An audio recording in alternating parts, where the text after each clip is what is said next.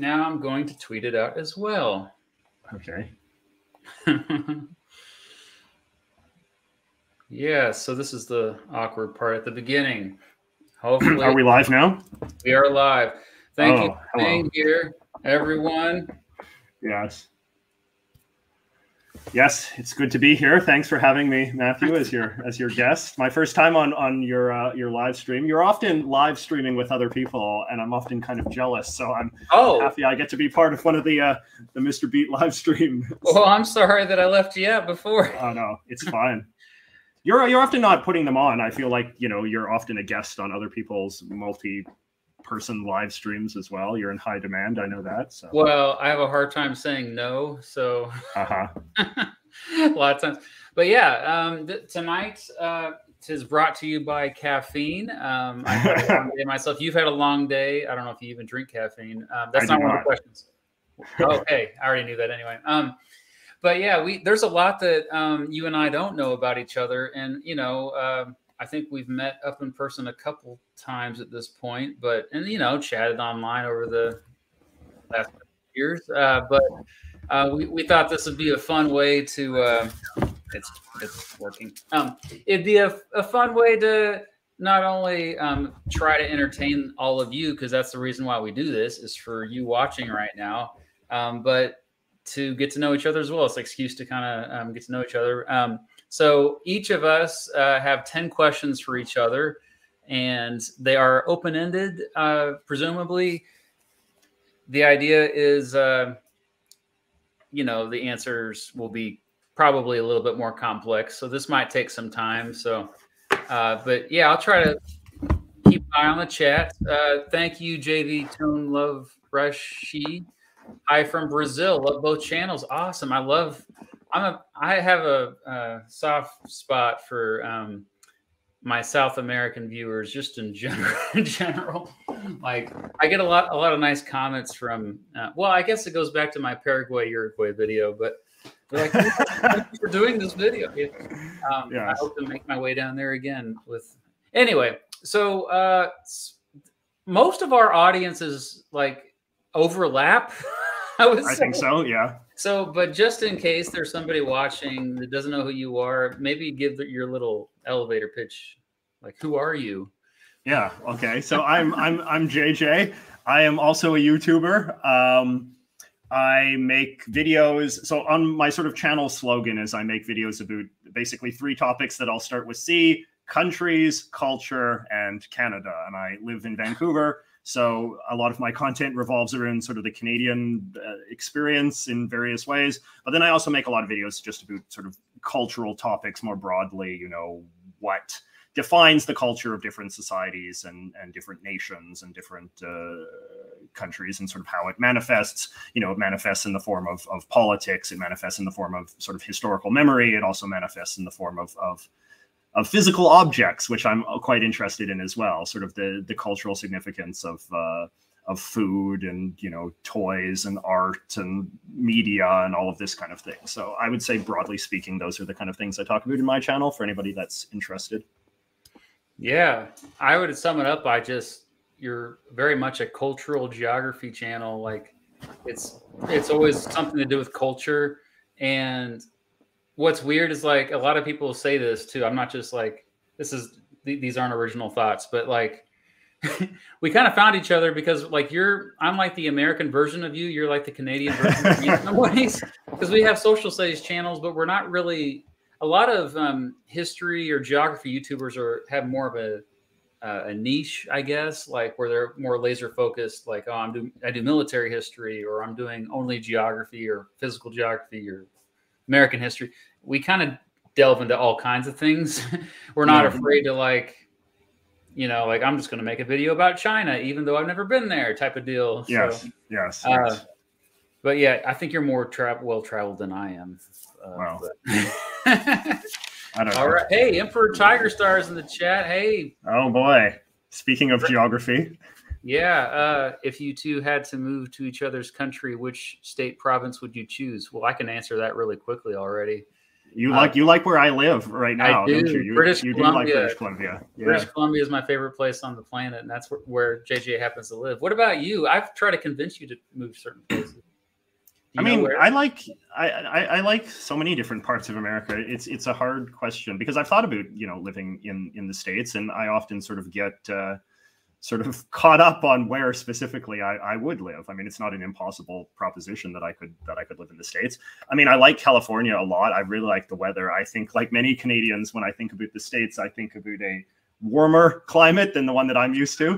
So definitely, like, being in a place like California, which is also a state that I've spent a lot of time in, I think is very compelling. But, I do like small town America a fair bit, or sort of Midwestern America. The two of us were in Iowa not long ago, and in Des Moines and places like that. I really find those kind of parts of America very compelling. I was in Minneapolis. Maybe that's not quite small town, but it's Midwest, and I really had a great time when I was there as well. So, but the problem with the Midwest is that you have very sort of, I think, Canadian style weather, and so that's perhaps less of a improvement.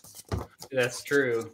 Yeah, I'm a big fan of Iowa City in particular, and we went through there a couple weeks ago. So yeah, it's let me know if you move to Iowa.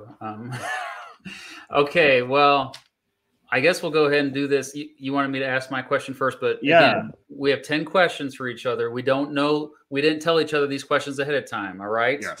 This is all. So it's a little exciting here. Hopefully, I won't offend you with any of these questions. These questions. Okay.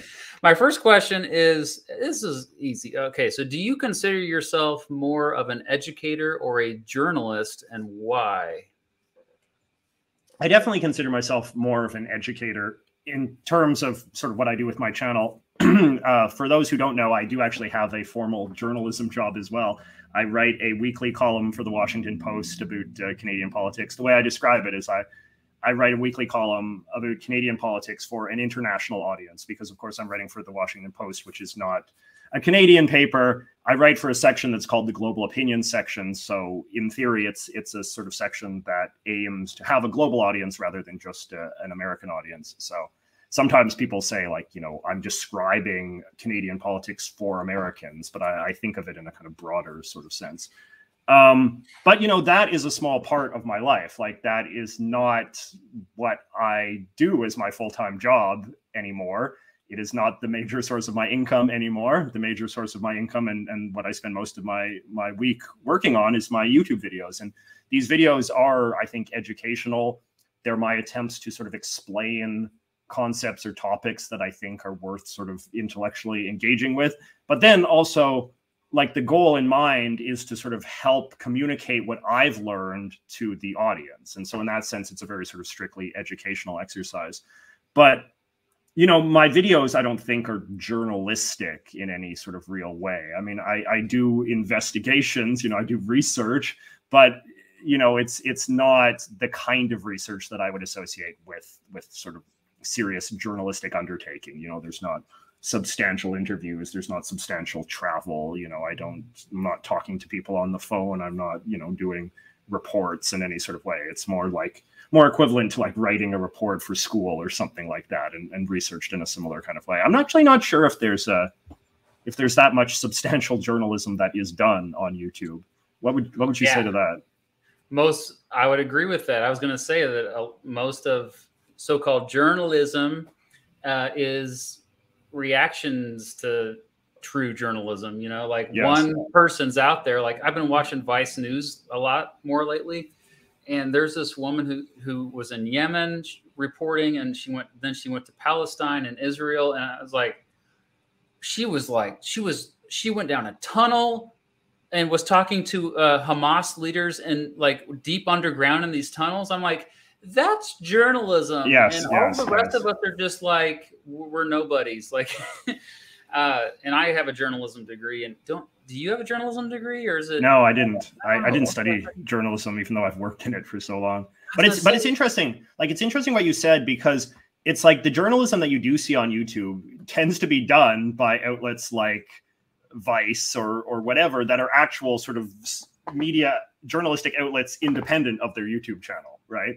Whereas I don't think that, at least I can't really sort of think of off the top of my head many just independent sort of user-driven channels like ours that have a sort of substantial journalistic, sort of mission, right? I think it's mostly just the journalism that you see done on YouTube. At best, is just the YouTube arm of some larger media enterprise, whether that's Vice or Vox or, or one of the more mainstream outlets, Yeah, I mean, because we just don't have the resources. A lot of us are just one-person shows, and we don't have a team. Although I've been trying to do more of that stuff, going and getting out of my basement and interviewing people. We've had some super chats. I'll try to give you a shout out real quick. Brandon says, love Iowa City, currently getting my medical education there. Cheers to you both. Yeah, we love hanging out in Iowa. Des Moines was great. Yeah, it was great. Dylan Patton, a long time viewer, says, so glad to see you both together. Matt, you're the man. Also read part of your book to my nephews. Well, thank you. JJ, this Quebecer loves you. The Quebecers always need the feel they have to sort of preface their liking for me by noting that they like me as a Quebecer, because I'm sort of seen as a great villain, I suppose, over there. Oh, I forgot I can show these. Okay. Oh, that's so cool. Just wanted to say thank you. Oh, that's so cool. I had no idea that this technology existed. It's like the world of the future. There's your Quebecer that loves you, Dylan. Nice. Yeah, I forgot. Is this we're doing this through YouTube that the comments appear, or is this through the streaming app? This is through a third-party site called StreamYard that I went ahead and got the monthly thing, so premium. But if you want to get in on that, that's very cool. Oh, check this out. Yeah. Well, thank you. Two of my faves by True Critique. And nice. He's from Canada. Oh, boy. Okay. So before you ask your first question, I did want to say, what was it? I lost my thought. Something about what you said at the very beginning. I lost it. About journalism? About like what I do with my channel? Oh, how it's... I know what I was going to say. Literally, you are the only reason why I know anything about what's going on with Canadian politics these days. Like, you're my go-to person. And I don't know if I don't want to put that pressure on you, but I think most Americans we don't really follow it, other than maybe occasionally, Trudeau, I think what you do is really important just for like dumb Americans like me who are not paying attention. Andrew Yang is somebody that I definitely am a fan of. I've not hid that. I like his Forward Party idea, especially because it's not very partisan. You don't have to answer that if you don't want to. You like the party? I mean, I like Andrew Yang as well. I just question if sort of a new political party is the best way for him to. At first, I was skeptical, but then I heard a podcast where he was explaining that this isn't about like trying to spoil elections on major tickets. It's supposed to be more of a grassroots thing, and he wants to focus on local elections. Yeah. And he says that they're meant to endorse Republicans and Democrats just as much as it doesn't have to be a separate thing basically to increase tribalism and partisanship. So sort of in the mode of the parties that they have in New York, right? Where they have the Conservative Party and then the Working Families Party and these kinds of things that endorse other parties as well. Sometimes they run their own candidates. Sometimes they endorse Republicans or Democrats. And the party system in New York is quite distinct in that way. So it makes sense that Andrew Yang, a New Yorker, would sort of be perhaps thinking of that as the model that his party is going to exist in. Yeah, and even historically at the national level, you had, there's even a term for it, but I'm blanking on it right now. But for example, in the 1890s, the Populist Party, they endorsed a Democratic candidate. Fusion, that's the word. Fusion. Oh, yes. Fusionism. Dylan's actually from Ontario. Oh, nice. He's still. He wants Harper to run in 2025, which is interesting. Second thought, I don't know a lot about his channel. I think from sometimes I've watched videos that are, I think he's more political than he used to be. I think he used to be purely educational, but then kind of now he's like more activist side. So like I haven't watched more of his activist stuff, but his more educational stuff I really liked. I do not know this. Oh, no, yeah. I don't know this channel at all. Yeah, he's from Texas. You should check out his channel. Is he a conservative or a liberal? He is probably, I would say, left-leaning from what I've gathered from his activist stuff. All right. Shall I ask you my question, Matthew?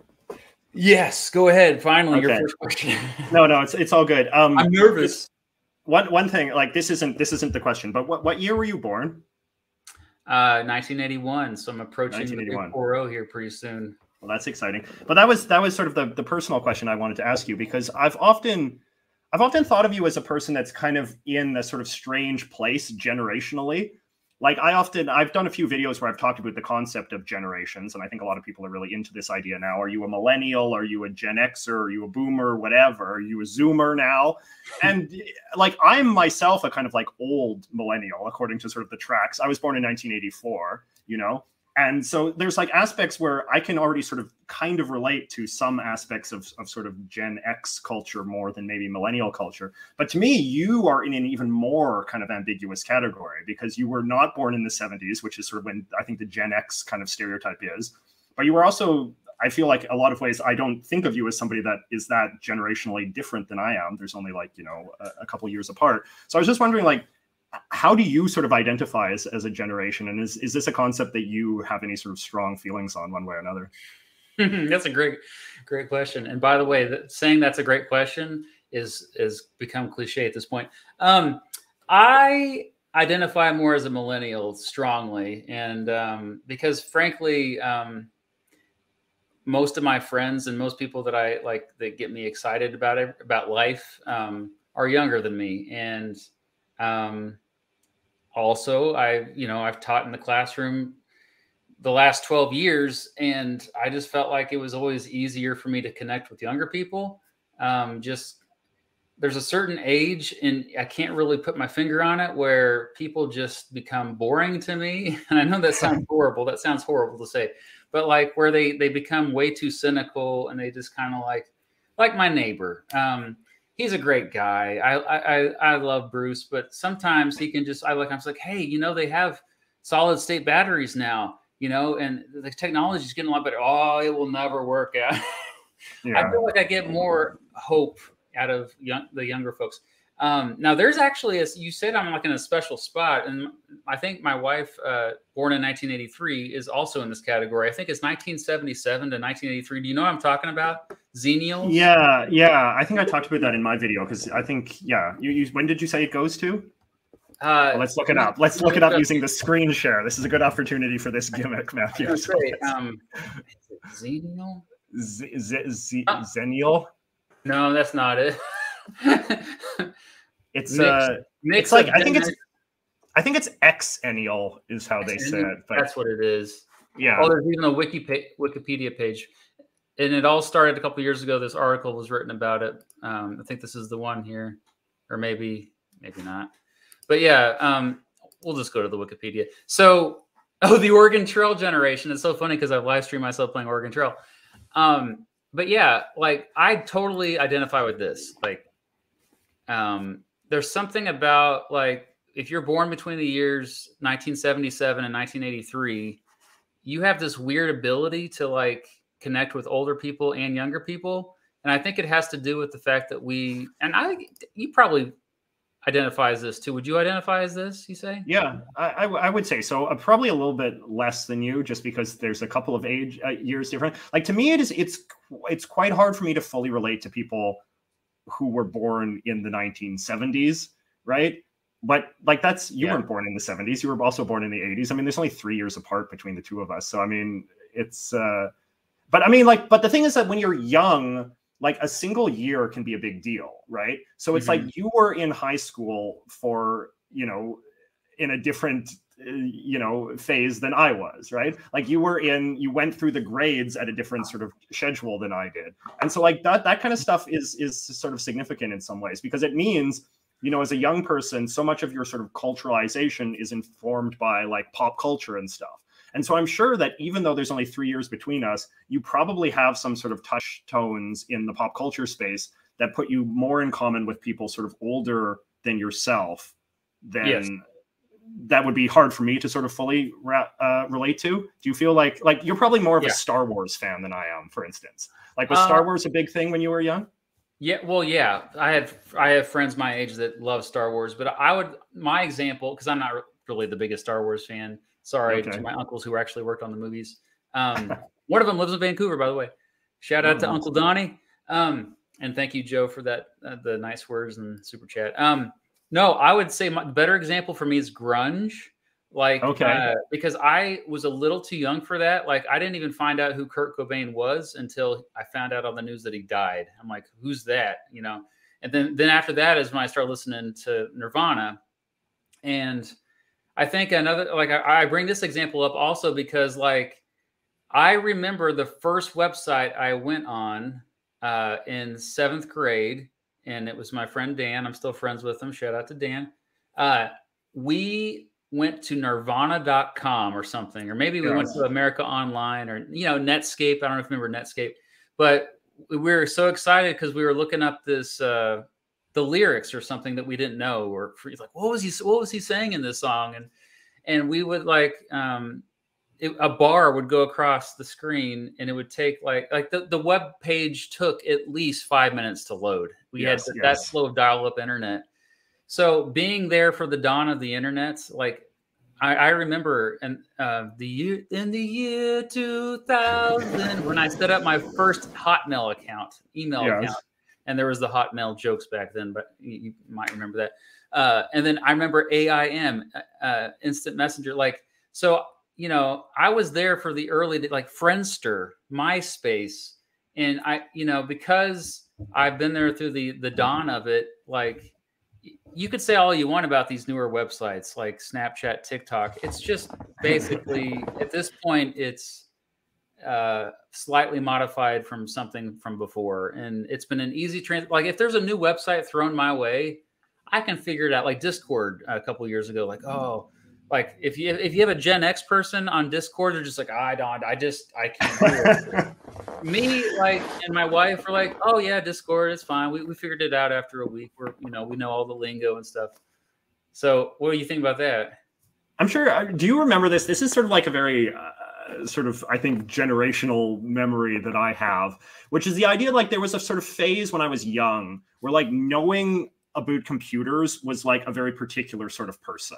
Like that, like I can remember when I was like in elementary school, like there was this kid, my friend Ryan Rondo, and like he knew about computers, and like no one else knew anything about computers. And like knowing about computers like put you in this very sort of like narrow subculture. Like it's, I think, like where the cliche of like the computer nerd, which is kind of like not really a thing that I think really exists anymore, because everybody's kind of a computer nerd now.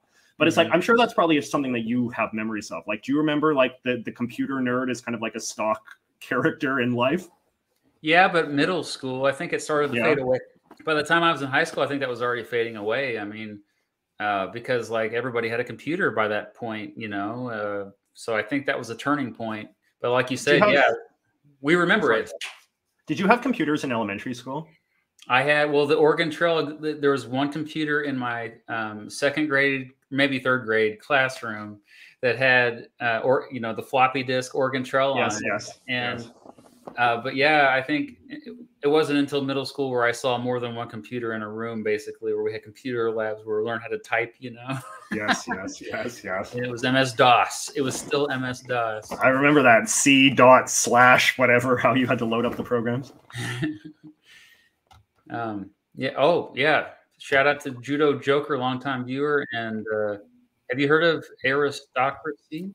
Aristocracy? I have not. I'm always interested in the existence of other Canadian channels. There's, like, you were praising me, you know, earlier, Matthew. You sort of said that, like, oh, you know, you learn all of your Canadian stuff from me, and that's very flattering. It's not great though, because like I mean, like, you know, I have integrity. I mean, people should obviously listen to me, but you know, like I do wish that the space was perhaps a little bit more dynamic. You know, Canada is a country of 38 million people. It is a little bit strange to me that like I you know, become so dominant as sort of the go-to Canadian guy on YouTube, because, you know, there's a lot of it seems disproportionate.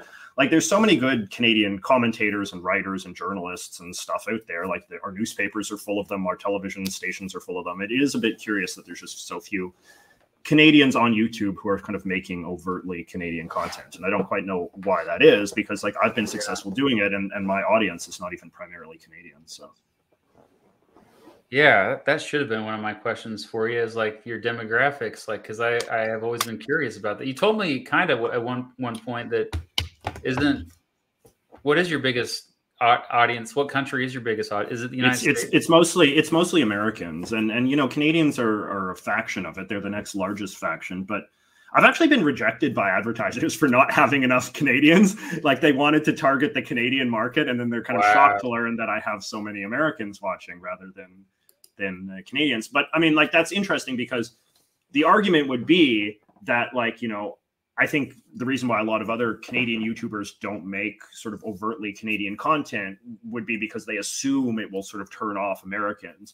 But I have found that, I mean, there's a lot of Americans like yourself who are very interested in what's going on in Canada and sort of feel self-conscious that they don't know more about it. So I have not found my Canadian focus to be in any way a sort of detriment. I think it's an advantage, if anything. So I would recommend it. Well, I think it's an American problem in general. We're just so American-centric about everything, and that's a long, really story in itself. But I guess we can just try to answer these. But we've only made it through one of our questions. We'll do this, and then we'll go back to our questions. Okay. Yes. With the GOP not really knowing what direction it wants to go in right now, what do you think the possibility of a Ron Paul type figure turning the GOP? You know, what's interesting about that is I think it's already gone in a populist direction. And so Ron Paul he tapped into that. It wasn't just, I mean, also libertarianism has many shades. And I think the economic libertarianism that he endorses still is already a mainstay of the GOP. When you say that it doesn't know what direction it wants to go, I don't know if I agree with that. I think I don't agree with that. Yeah, like they're already saying Ron DeSantis after Trump is like the next savior, and if you look what he says, a lot of this is the same populist rhetoric, but also culture war stuff. I think they've really latched on to. Like I think it's like for them the opportunity came with the pandemic, with the mask mandates, with the vaccinations. Like they're like, yeah, this is our chance to once again be like.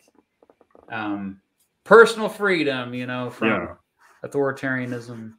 Yeah, and I think we've seen as well that sort of like the evangelical driven sort of social agenda is also still very dominant. You know, things like abortion are not going away. That's still going to be very much front and center of what the Republican Party is all about, and it is still going to be a party that is very, I think, overtly culturally Christian, even in a way that I don't think it was even in Reagan's time. So I would dispute the idea that like that the party is adrift. I think that it's going to be, you know, somewhat sort of pseudo-libertarian on economic issues, sort of evangelical on social issues, and then I think sort of populist in terms of how it sort of messages and markets itself. I think that all of those issues are pretty much resolved as far as the future of the GOP goes. Yeah, that's a good point. Emperor Tiger Star, by the way, I don't know, he probably doesn't mind me saying this, but he's from Missouri. And so, nice. Like, probably, like the technology aspect of it, I didn't really connect that. My public schools growing up actually weren't the most wealthy either. I actually we were behind the curve too. So that's an important thing to bring up. All right. My second question for you. All right. All right. This is a heavier question, and that's fine. Okay. I've noticed this thing about Quebec with you, and and the more I find out about it, like you're one of the nicest YouTubers around. You're one of the nicest guys I've ever met, for crying out loud. Thank you. So when I see some of this hate, and a lot of it is from Quebec, like a lot of your most controversial videos are dealing with Quebec. You know, do you think any of that is fair, or do you have any regrets, or is this just one of those things where it's just like the mob is out of control and like you don't know what to think of it?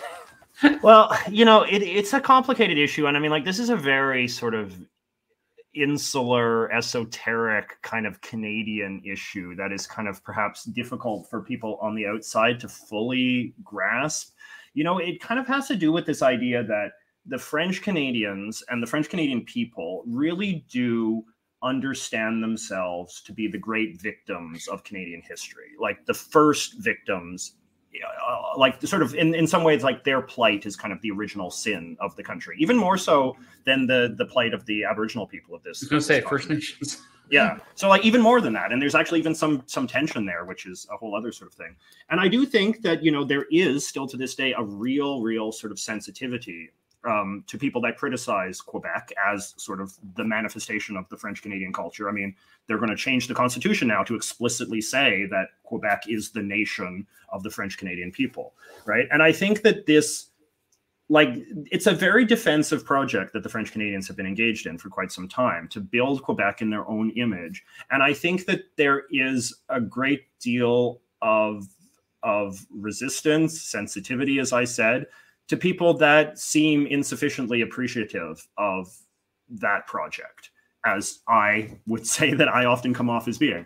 And that's because, like, I am somebody that believes very much in individual rights. Like, I suppose I'm a very sort of Anglo-American kind of person in that sort of way, in that I believe primarily in the idea of individual rights as being the most supreme good, and that we, you know, I have sympathy for the Anglo-American, you know, ideal, which I think this country, Canada, was founded in the image of individual rights and individual rights protections. I think that a lot of the French Canadians believe in the idea of collective rights, and collective rights take precedent over individual rights. And I think if we're going to sort of just get deep and philosophical about this, I think that a lot of the controversy that I stir up with the Quebecers is that I just do not subscribe to their same value system, you know, in this way, because I don't believe deeply that the French Canadians have a collective right to, you know, better their culture, to protect their culture that supersedes individual rights. And because I called that out and I criticized that in the many ways that it manifests, you know, most recently in the most recent Canadian election, you know, there was some controversy about, you know, the Quebec government and this sort of like very, I think, heavy-handed law to prevent, you know, the Muslim women from wearing the headscarves and the Sikh men from wearing the turbans and stuff when they're interacting with the government or when they're pursuing government jobs. You know, to me, that's a very classic example of a very dramatic and I think quite offensive infringement on the individual rights of the Quebec people to sort of practice their faith as they see right. And you know, a lot of the Quebec majority, all available polls suggest that the Quebec majority, the French Canadian majority, very much believes that that is an acceptable price to pay for the maintenance of the collective right, the collective good of preserving and strengthening the French Canadian culture in what they see as a very sort of, they see themselves to be a sort of embattled minority that needs maximum protection to ensure their cultural survival. There was a poll that was just out today, and it shows that, you know, whenever Quebecers are asked this question, they view their culture as being extremely delicate. You know, the French language, the survival of the French culture on this continent is sort of hanging by a thread, and thus very, you know, what I would think of as heavy-handed measures to protect it are justified. And that's just like, you know, we're just on two very different pages as far as that goes. And I think, you know, if I can just bring this to a close, I do think that a lot of Anglo-Canadians, English Canadians, are a little bit more hesitant than I am to sort of call out that conflict of values. I think there is much more of a sense in this country, and certainly on the part of the government, to just kind of let Quebec have its way and to just sort of like compartmentalize and say, this is a special part of Canada. The rules that apply everywhere else don't apply here. And that's why they're now supporting changing the Constitution to make you know, what's previously just been implied explicit, to sort of say that Quebec will be a society in which collective rights supersede individual rights. And that's just something I will never fully accept. So there will always be tension there. Yeah. Does that make sense to you? Yeah. So, yeah, I'm just wondering, like, I noticed I got a little bit of this in my Maine and Louisiana video a few weeks ago. I went through a brief history of the Acadians, and I probably worded something poorly, or I triggered some like modern day Acadians that lived up in either Nova Scotia or Maine or whatever. And I know it's a touchy subject because, you know, when the French language and culture is dying in that part, especially Quebec, it seems to be more intact. Like it was funny because before we were talking about, was this on camera or on air or the tradition thing? Was that when we were live? We were talking about traditions earlier, whether it was before Yes. or after. But so you know, it's a hard balance because we know how important identity is to people, and what more than our traditions, our culture, our religion, our language, all these things that are passed down, our customs. If you don't have that, what do you have? And so I understand the backlash, and you're an easy target because you're one of the few, like you said, that are kind of just saying, "Hey, hold on, we don't have to go to this extreme." And yeah, I mean, I guess like the thing is that I insist on judging Quebecers as Canadians, right? And that's not to sort of say that I'm some great opponent of the Quebec nationalist movement. You know, I think it's very much for the Quebec people to decide. But I do think that, like, as long as Quebecers are Canadians, that, you know, we're all living under the same laws. We live under the same constitution. The constitution has not yet been changed to grant collective rights to the French Canadians. And until that day comes, you know, I will still sort of enforce, I think, a kind of common standard of liberty and a defense for individual rights that I think is the inheritance of every Canadian citizen, regardless of what province they live in, regardless if they're, you know, whatever religion they have, whatever race they have. Like, these are values that I think matter a great deal. And I think that the people in Quebec are Canadians, and they are subject to the same, you know, legal system as the rest of us. And I think they have to be judged by the same standards. And when their government passes laws that, in my mind, are infringement on the liberty of other Quebecers or of Canadians more broadly, when we talk about some of the language policies and things, you know, I'm going to be defensive about that, and I'm going to argue against it. Well, you see the unintended consequences, I think, and they don't. Maybe I put this up here. I don't know of any Mexican equivalents of us, mostly because I think there's the language barrier there. Like, I don't watch Spanish. I don't follow Spanish YouTube a whole lot. But I mean, like, I'd like to see it, though, because, you know, have you ever seen Roman is his name, the friendly neighborhood Russian? He has a different, he's very much like us. And, like, he makes videos about Russia, Russian politics, Russian government, Russian culture. But he does it all in English, right? And I think that that's very useful because it allows him to sort of have a much broader audience. I'm sure there's lots of channels like that talk about Mexican stuff, but they would do it in Spanish for a primarily Spanish-speaking audience, and that's fair. I mean, there's a ton of Spanish-speaking people, not only in the U.S., but all around the world. So, you know, I guess maybe they just make the calculus of what market is more compelling. Yeah. Well, as long as they speak my language, then I like it. Wow. No, I know what you're saying, though. It's thanks for all these nice comments and super chats. Yeah, that's just basically really kind words. Thank you, Patriot Raven. Yes. There's another one. Right. Go ahead with your second question. Yeah, let me ask you a sort of more lighter question, Matthew. What have you learned from being in a band? Oh, well, I've been in 3 bands, like not including high school band. And so, like, the current band that's been around since basically 2005, it's just my brother and I mostly. So I don't know if that really counts too much, because my brother and I mean, we've had lots of practice, like, you know, we're a year and a half apart, and we kind of read each other's minds a lot of times, and we kind of got most of our fighting out of the way when we were kids. But yeah, like, I think I've learned a lot. I mean, the thing about being in a band is that it's such a unique experience, because not only do you have to get along as human beings, like, you have to, a lot of times it's different personalities, like that. A lot of times the only thing you have in common is the music. But then, like, literally when you're playing songs on stage or recording, you have to be completely in tune with each other as well. So there's like, it's like, I understand how there's a special connection, like, with bandmates. Like, even there was a shout out to Brian, who used to play with us and when we were in Omaha. He was only with us for like a year or two, but I feel like there's always this connection to him. Like when we jammed and we had played shows for a while, and then, you know, we've had different people join us over the years, and I feel like there's a kind of a special connection because you kind of like, I don't want to sound all like, you know. No, that's fair. I mean, it's like interesting to me because like I'm not. It's spiritual. No, it's cool. Yeah. But there's a special connection. I guess I'll leave it at that. That's really interesting because like this is just like a realm of life because I'm not musical in the slightest. I've never played any instruments, never been in any bands. But you know, a lot of people are in bands, and it's and because that's something I know about you, I was just sort of curious as to sort of what impact it had on you, and that's interesting. The interpersonal dynamics, I think, is something that I never thought about, but that makes a lot of sense. That would be a very sort of helpful life skill that you would gain from having to deal with different people on a single project, you know?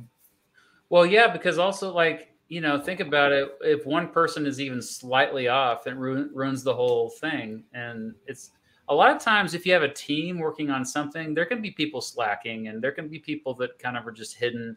Whereas in a band, you kind of all have to be, unless the lead guitarist just decides to turn it up to 11 and like drown everybody else out. I was in a band. That's interesting. Lead guitar. Actually, I was in a band in college where there was 3 songwriters. I was one of the songwriters. And so we had a similar situation to like the Beatles where you have, you know, egos come into play. Like, let's play more. I wrote this song. That's better than your song. You know, we're going to play this one, but you have to compromise. And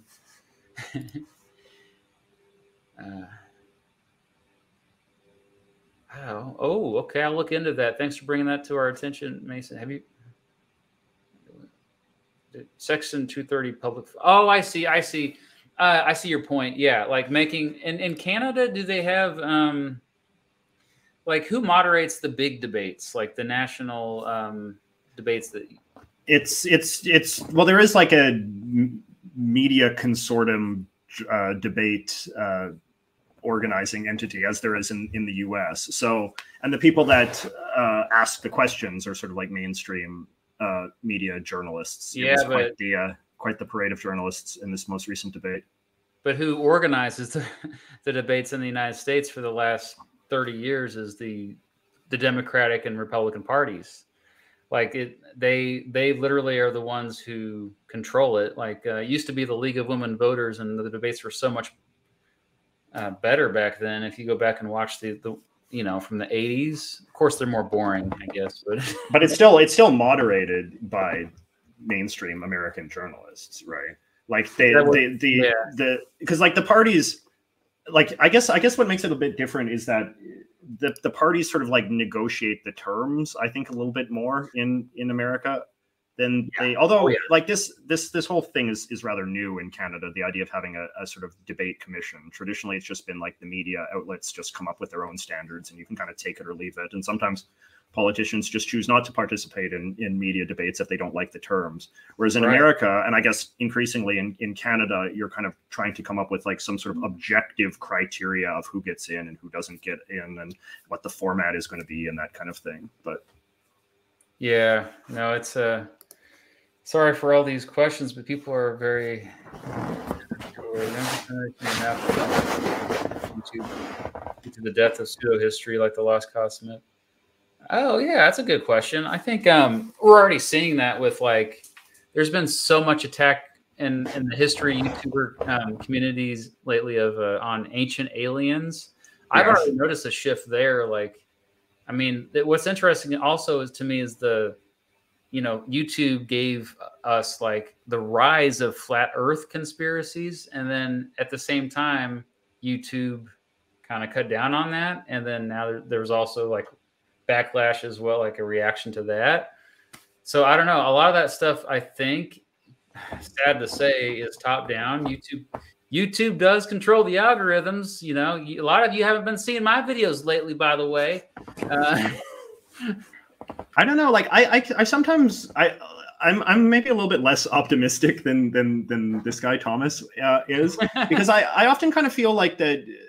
as much as there is like certainly a golden age of debunking and all of this kind of thing on YouTube, I do kind of feel like that a lot of young people are introduced to ideas that previously had sort of been dead and buried through YouTube and through the internet more broadly. And because I think them because they like them because it's like rebellious. Yeah. It's novel and exciting. Like you see all of this like stuff about like, you know, real crackpot political ideologies and conspiracy theories and stuff getting sort of a new second life, because I think to young people it seems rebellious, or it seems novel, or it just kind of seems like interesting, in the same way that like there's so many like videos about ghosts and monsters and things that are targeted to young people because they kind of get a thrill out of it. And I think that like, you know, quote unquote edgy or revisionist political or historical stuff, I think appeals to young people in a kind of similar way. So I don't know if I don't get it though. Like if you want to be edgy and rebellious as a teen, you go toward the people in power. And a lot of times it's very similar to like a schoolyard, where instead of all ganging up on the bully, you like gang up on each other because it's easier. Because if you go after the bully, there's a chance you'll get the crap beat out of you. So I think we need, if you really want to be edgy, kids, attack people in power. Dante, wow, thanks for the support again. He brought up here the demographics for the Republican Party. You know, the weight is excruciating. Is that a good analogy, Matthew? Like, I don't know enough about this, but he's sort of saying like he's drawing an analogy between the Whigs. Is that what killed the Whigs? Because I thought that, I mean, I don't know a lot about this, but like, was demographic decline a significant factor in the decline of the Whigs? Oh, I think Dante's point is just that they died. Like, the Whig Party declined mostly because of splintering, and on the issue of slavery in particular. There were some people that were just so passionate about ending slavery they couldn't even negotiate within the party anymore. And they also noticed that, hey, there's some Democrats that we can get on our side too. Let's go form the Republican Party. So, but I think with the current GOP, I do think he has a point that the demographic. I mean, like most Republicans tend to, I would guess the median age of Republicans is much older than the median age of Democrats. It's been that way for a while. However, something that was unique that, 2016, I think was really revealing, because we can't deny that Donald Trump brought a lot of young people into the party that otherwise wouldn't have. And he also converted like my aunt into the party, who was always independent, So like, if you have a charismatic enough person, that changes everything. I think the Democrats' problem has been for many years now, like since Barack Obama in 2008, they haven't had that transformative figure. The closest they've had is AOC, but she gets attacked so much. I don't think she stands a chance if she ever runs for president. I mean, I don't know. That could change in a few years, but right now, like, she's like the number one target from conservative media. Anyway, I'm talking too much. Any thoughts? I mean, people do get older. I mean, people do get more conservative as they get older as well, right? So like, well, I've seen conflicting studies on that. I used to think that, and then I was like, I've seen studies that said actually people get more left-leaning, or whatever you want to call it. I don't even know if that's the right way to put it. Maybe more tolerant. Yeah. Like prime example is my parents. Like, they, the death penalty, they used to be a death penalty, and now they're like, oh no, yeah. Well, so I don't know, like, that's an anecdote, by the way. But yeah, no, there have been studies on this, so I think it's more complex than that. But what was your larger point? No, I mean, I guess that was really it. I mean, but I agree with you. Like certainly there are signs that the Republicans under Trump, made some mild headway with Latino men and Black men. Like that's sort of significant as well. Like I think that as sort of politics becomes kind of more divided on the basis of gender, like that there's still probably some sorting that has yet to sort of fully sort out, that sort of more men might sort of be starting to drift Republican, and then, more women drift Democrat. Like, that there's kind of, I don't know, like it definitely feels like the party system, or at least the party identification of the American people, is still like that. All of the sort of sand hasn't quite settled on that yet. So I wouldn't be too premature in sort of saying that the Republicans have no viability because of demographic change, because I think that there is still some mild stuff going on there that we have yet to sort of see the final stage of. So, and even then, it doesn't matter because gerrymandering is so bad and voting suppression is a real thing in the United States that even a minority party can still stay in power, majority power. We're probably going to see that next year at the midterms. That I think Republicans will probably make gains, and it's mostly because of gerrymandering and voter suppression. Not voter suppression as much. I think that's a little overstated, but I do think it is a real thing. Some people deny that it exists at all, and I just I think the Senate as well is also just works in the advantage of the Republicans, right? Like just that Democrats are so concentrated in a handful of states, and within those states, a handful of cities, that the American system is not really based on a representation by population basis so much as it is equal representation for the regions in terms of the Senate and the Electoral College. So. I agree. Do you want to ask me my next question for me, Matthew? We haven't. Yeah, let's, we're gonna hold off on questions because we got to get through our own questions here. Yeah, I appreciate that. It's my turn, right? It is your turn. Yes, I've asked you already. All right. So you went. This is a lighthearted question. You went back and forth with the mustache. You're back with the mustache now. I just want to say, over the years, what guides your decision to grow out the stash? It's funny. I mean, like, oh God, I'm trying to remember now, like because like for a long time, I never had facial hair. It was like really only in my last year of college that I did it. And it was because like, I was just, I don't know, I was kind of feeling like depressed at one phase of my life. And I just kind of like wasn't shaving. And then I was just kind of like, oh, maybe I should just try doing the mustache. And so I just shaved everything off except for that. And then like, this was sort of in the, I guess mid 2000s, in which there was the kind of the great hipster revival, and having mustaches was considered like briefly a sort of fashionable thing, along with the skinny jeans and all of that. So that was sort of like the first phase. But then as like time went on, like, hipsterism became a subject of increasing scorn. And I didn't really like the idea of being the mustache guy, and like that being the thing that everybody would sort of see and think about me whenever they would sort of see me, because I would feel the same way. Like when I'd be at some coffee shop and the barista would have a mustache, it's like, oh yeah, this guy, So I didn't want people to be judging me that way. So then I shaved it off for several years. But I don't know, like, I guess as I'm getting older, like, I kind of feel like perhaps a mustache helps cover up some of the signs of decay, So, all right, I'm growing a mustache. Screw it. I'm full beard again. I don't know. I mean, like, but now I'm getting so much gray hair, and I'm even getting gray hair in my mustache. So, like, maybe it's not a great look either. I don't know. I like playing with my look, and I'm still trying to find out the one that works best for me. So it's also fun just to mess with the audience, like. I think so. Randomly, yeah. Like I did No Shave November a couple years ago, and my beard was crappy. But the fact that I even had one, people were like, "Oh yeah, keep it." They're all excited. Like, I don't know if I'll ever do that again, honestly. Do you ever? Here's an appearance question for you, Matthew. Do you ever think about switching your glasses? You have these very thick framed glasses. Has that always been your look? Well, little did you know, or the audience didn't know, no one commented on this. I just got new glasses like a couple weeks ago. Oh, is that so?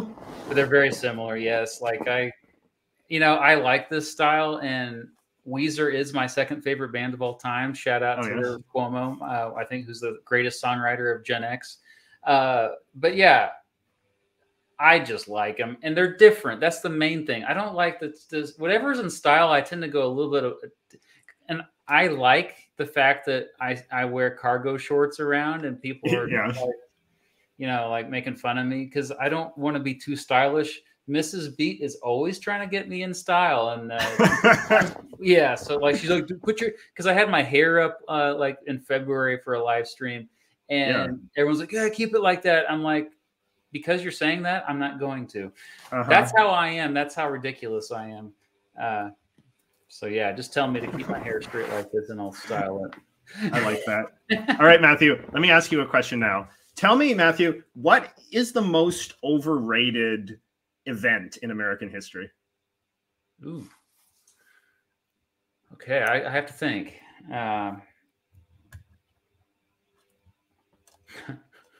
Overrated is a fun thing to ask. If you've ever listened to Tyler Cohen's podcast, which I'm quite fond of, he always asks his guests to name. He throws out things at his guests, and he always says underrated or overrated. So I'd be curious to know, as someone who's, because like there's so much of American history that's so sentimentalized and glamorized and all the rest of it. There must be like some event that you kind of think gets way more time than it really deserves. See, it'd be a lot easier to answer this as underrated, because I'd always, the Korean War. Everybody's got underrated things, Matthew. That's an easy thing to answer. It's hard to sort of name something that other people like or that other people sort of celebrate, but you think is a little bit, over. The two things pop in my head. I don't know if this is right. I probably have to think more on this, but the first two things is the Roaring Twenties. Like I think that like people just assume that actually they see these flappers dancing in the, up on the balcony. Yeah. That's how it was. I'm like, no, like we like to remember certain parts of it, but the majority, at the same time, you had farmers that were basically, scraping by to survive, across the country. And so I always say Roaring Twenties, and it wasn't even that influential. Like the true change for as far as liberal reforms for civil liberties, that was like the 60s and 70s, like birth control, man. Hardly anyone was still on birth control in the 1920s. So you could even say like culturally, like how much of that music from the 1920s is sort of still looming large in the American consciousness today, right? Yeah, that's true. But I know we wouldn't have rock and roll if it weren't for jazz, and jazz, that was the jazz age of the 20s. That's fair. But at the same time, rock and roll, that was where it really got real. Listen to any song from the early 60s and compare it to the early 70s, and what the heck happened in those 10 years? Holy crap. Yeah. So, but the other thing that comes to mind, maybe I'll get in trouble for saying this, is World War II. And I think the reason why I say this is because the freaking History Channel, they either do the Ancient Aliens or the Ice Road Truckers or Pawn Stars crap. But if they decide to focus on history, it's going to be World War II. It's always World War II. Hitler this, Stalin that. Let's have a 5-hour mini-series on the Battle of the Bulge. I don't care about the Battle of the Bulge that much. And even you see this on YouTube. If you have a World War II and World War I both have YouTube channels that they have. Yes. World War I think, is more interesting than World War II. Just literally more interesting. Sorry, World War II lovers. No, it's. I think my favorite sort of theory about all of this, and I referenced this in one of the videos that I made a while ago, which is this idea. There's this historian, Matthew White, who has what he calls the theory of the hemoclism, which is the idea. Yeah, which is basically the idea that World War I was, for all intents and purposes, the beginning of a long period of war that sort of encompassed the world, lasting up and even beyond 1945. And so in some respects, understanding World War I is more important geopolitically from a historian's sort of perspective than the Second World War, which is largely just, everything about the start of the Second World War is impossible to be understood without understanding the beginning of the First World War and the war itself, right? So yeah, I think it's fair to kind of say that World War II in isolation is perhaps a bit overrated. Yeah, that's a good way to put it, in isolation. I do think that we should always connect it with World War I. It's basically just one long war with a brief interruption. Even, looking at the years before World War I, really the first half of the entire 20th century is just, it's a big chapter in a book. And it's an important chapter, probably the most important chapter over the last 500 years. But anyway. Let's go on. Let's move on here. Number 4. Okay, so I leave this short and sweet and open-ended on purpose. I don't know where you're going to go with this question, but who are your biggest influences? Or you could say who were your biggest influences? But yeah, who are your biggest influences? My biggest influences, man. That is a very good question. Geez Louise. It's hard because I've done so many different things in my life, there's like for a long time, I used to sort of think of myself as being a cartoonist, right? And so like I had some great sort of cartoonist heroes that were very inspirational to me, because, you know, I really looked up to their artistry. Like, you know, the cartoonist Al Hirschfeld, who was sort of one of the great American cartoonists of the 20th century. Like, he was somebody that I really admired. You can see the picture of Mario behind me. I don't know how to point properly. Like, I loved the guy who made Mario, Shirohito Miyamoto. Like, what's he his was name a great again? Shirohito Miyamoto. Okay. Do you know him? Or are you thinking of I was going to show some of these pictures. Oh, you mean the cartoonist? Yeah, the cartoonist. Oh, Al Hirschfeld. It's ALHICRCH or HI. If you just punch it in, yeah, there you go.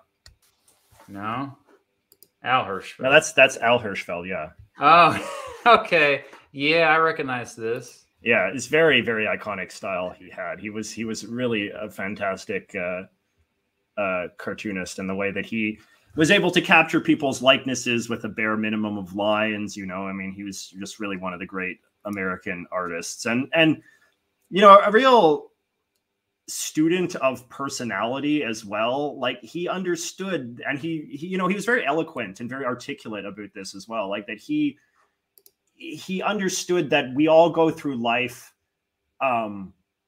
you know, trying to be someone, trying to be a character, like, as much as actors. And, you know, he spent so much of his time drawing the various stars of Broadway, and he would try to draw not the actor, not the physicality of the actor, but the physicality of the actor embodying the role, embodying the character that the actor was trying to portray, if that makes sense. But then as well, like, he would sort of say that we're all actors in our own way. Like, you know, we all affect our hair, our clothes, our gait, you know, our mannerisms. We're all, whether consciously or not, trying to create a character that is JJ, a character that is Mr. Beat, right? Like, and so Hirschfeld just kind of had such a savvy understanding of that. And I think it was just, I don't know, he was just a very, very insightful man who had a lot of meaning behind the art that he created. And I always just really admired that about him. I admired reading his thoughts as much as I enjoyed looking at his artwork. Okay. And then I was sort of saying that Miyamoto, the guy that made Mario, was a huge inspiration to me as well, just because I thought that he was just a man of just endless imagination and creativity, and still is to this day. Looking it up, Miyamoto. Yeah, see, there's the guy right there. You can see with the long hair in the middle. Yeah, that's him. Okay. I mean, because, you know, he was a product of a very sort of conformist society that does not you know, I've spent time in Japan, and Japan is not, certainly Japan in sort of the post-war era that he grew up in, was not a sort of society that valued like bold, creative ideas, you know, bold, sort of like, he very much reimagined the concept of what a video game could be. You know, he created Mario. He created a video game that had characters, that had life, that had personality, that had sort of a brand new original setting of a sort of fantasy world, instead of just being a world of, you know, shooting, you know, spaceships shooting aliens or whatever, right? And just the amount of energy and creativity and dynamism that he brought to the world of video games, and all the creative characters and people that, you know, we see this now, you know, Yoshi and Mario and Luigi and Bowser, like, you know, to contribute to sort of these characters of such great sort of cultural staying power. In my mind, he's a man that's like, you know, up there with somebody like Walt Disney or Charles Schultz or any of the other sort of like great figures of the culture that have created sort of lasting universes and worlds and characters that have withstood the test of time. And one other person I'll give you an example of, actually, that is and this is an unusual one, is Roger Ebert, you know, the film critic. Oh, yes. Like, if I think about people that inspired me as a writer, I really kind of have to go back to him, because he was just, you know, he did nothing but watch movies for a living. And yet he could always write like 750 words about a film that made you think about topics bigger than just the film itself. You know, he just had such a way with words. He had great sort of fun with the stylistic exercise of writing a column. You know, I write a column now, and I still, like, I appreciate what it would have been like to have been writing columns on a single topic, like not even something as dynamic as politics, but, you know, the man wrote multiple columns every week on a topic like movies for 40 years. And yet he was always fresh. He was always interesting. He could do clever literary things in addition to sort of sharing important cultural, political, social, artistic insights. So he was just like, this is, I think, the sort of person that I want to be when I sort of give these sort of three examples of these three men is, I want to be somebody that contributes to the culture in the way that they did. Wow. Okay. Yeah. No, that's a complete surprise. That honestly, like, that's cool. I mean, I feel like I should ask you that same question, Matthew. I mean, it's hard for me to be brief. But yeah, like. Well, I wasn't brief, so I mean, you can be just as long-winded as you want. I like to think. I mean, I can say the tacky teacher answer, which is my students. Over the years, and they really have had a huge impact on me. And you watching this video, all the people watching, that's the recent example. When I, like, for YouTube specifically, when I decided, hey, maybe I want to start making educational videos, I think the big three that kind of stood out to me were CGP Grey, Derek from Veritasium, and Tom Sculpt. And oh yes, I still continue to aspire to be like them, even to this day, like, even though I've kind of found my own style. Before that, like, I had other interests. When I was a kid, I used to write comic strips. I was a big Garfield fan. Jim Davis was my Gary Larson, The Far Side. Oh yeah, he's great. Yeah. And as far as like, I think not just people, but MTV was very influential to me. That's very Gen X of you, Matthew. Even though I didn't get to watch it much growing up, and The Simpsons, like, I know The Simpsons was very influential with you. I had great parents growing up too, or if you want to talk about it, we always forget our parents, how much they influence us. And it's funny because, like, I think my mom and dad would say that, you turned out, like, I don't even know why you turned out the way you did. Because I feel like, there's no way I could have predicted this, basically. It's not anything bad. But then you think about it, like, a big reason why you are who you are is, like, who you spend your time with most of your life. And that's like your family growing up, but also your best friends in middle school and high school. Like, I think about if I stayed in Catholic grade school versus going to public school in middle school, like, I never would have met all these new friends that were they opened up my eyes.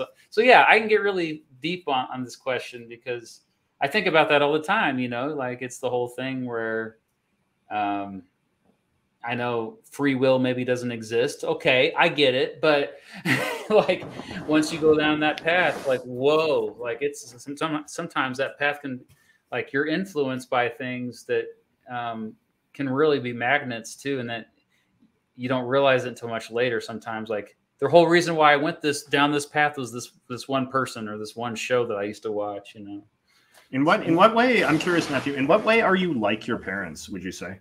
Because I definitely feel that way a lot as well. Like, certainly as I get older too, I realize how much I'm like my parents and how much sort of just the way I go about the world and my assumptions and sort of just my general, even like towards things like learning. Like, for example, I'll give you an example. Like, my father traveled a lot when he was young, and my father very much values, like, knowing a little bit about everything, right? Like, you can bring up almost anything to my dad and he'll have something to say about that. Like, any country in the world, like, he has like one anecdote about things that go on there. And I've always kind of aspired to that myself. Like, I would like to know a little bit about everything. I'd like to be able to sort of, in the same way my father can, I'd like to be able to sort of like fake my way through a conversation about just about any subject under the sun.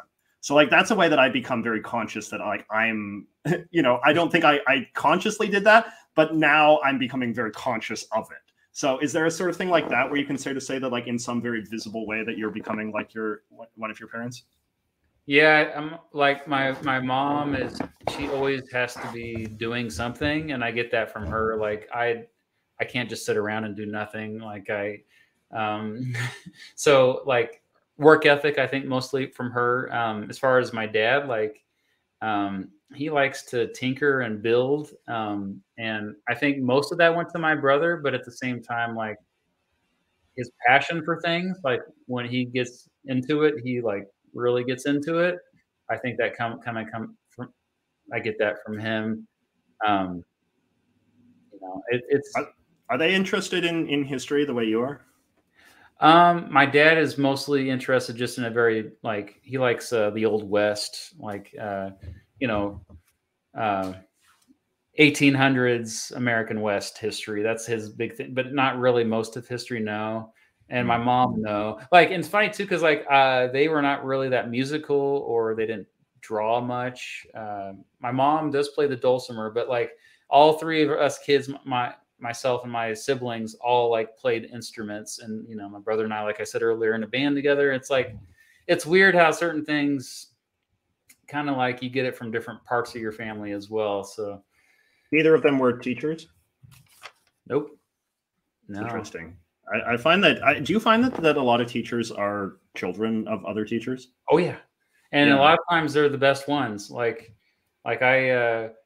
my colleagues over the years that had parents as teachers, I'm like, that explains it, because like it's almost like in your DNA, like how you just know certain things that. Yeah, it's weird. Yeah. But okay, I suppose I can't remember. I think it's my turn. Oh, you okay here on me? That's right. Yeah. Yeah. So let me ask you, actually, sort of talking about travel and all of that. Have you ever gone to a historic site that was particularly moving to you in an emotional way? Yeah. Like I think. Well, I mean, pretty much any time I visit a historical site, I think it's a powerful experience for me, just because like I always, especially if it was something violent, like a site of where people died, like I think about the worst possible thing that can happen. Like I've never been to Europe, and I'm sure the dynamic is even more over there, because it's but even Civil War battles sites in the United States, you kind of get this feel, like Gettysburg I've never been to, but I've heard this about there. Like it's just there's like this weight in the air, and like it kind of forces you to think. And maybe it's just the fact that you're thinking it's all psychosomatic, whatever, but I don't know, like when something horrible happened someplace, I've had like just dread, like, and I don't believe in ghosts, okay, but maybe I can understand why people do. I've been to places where, they do those haunted tours, like this person was murdered right there. And, it's fun to like think about like, oh, but at the same time, you're like, oh God, like that happened.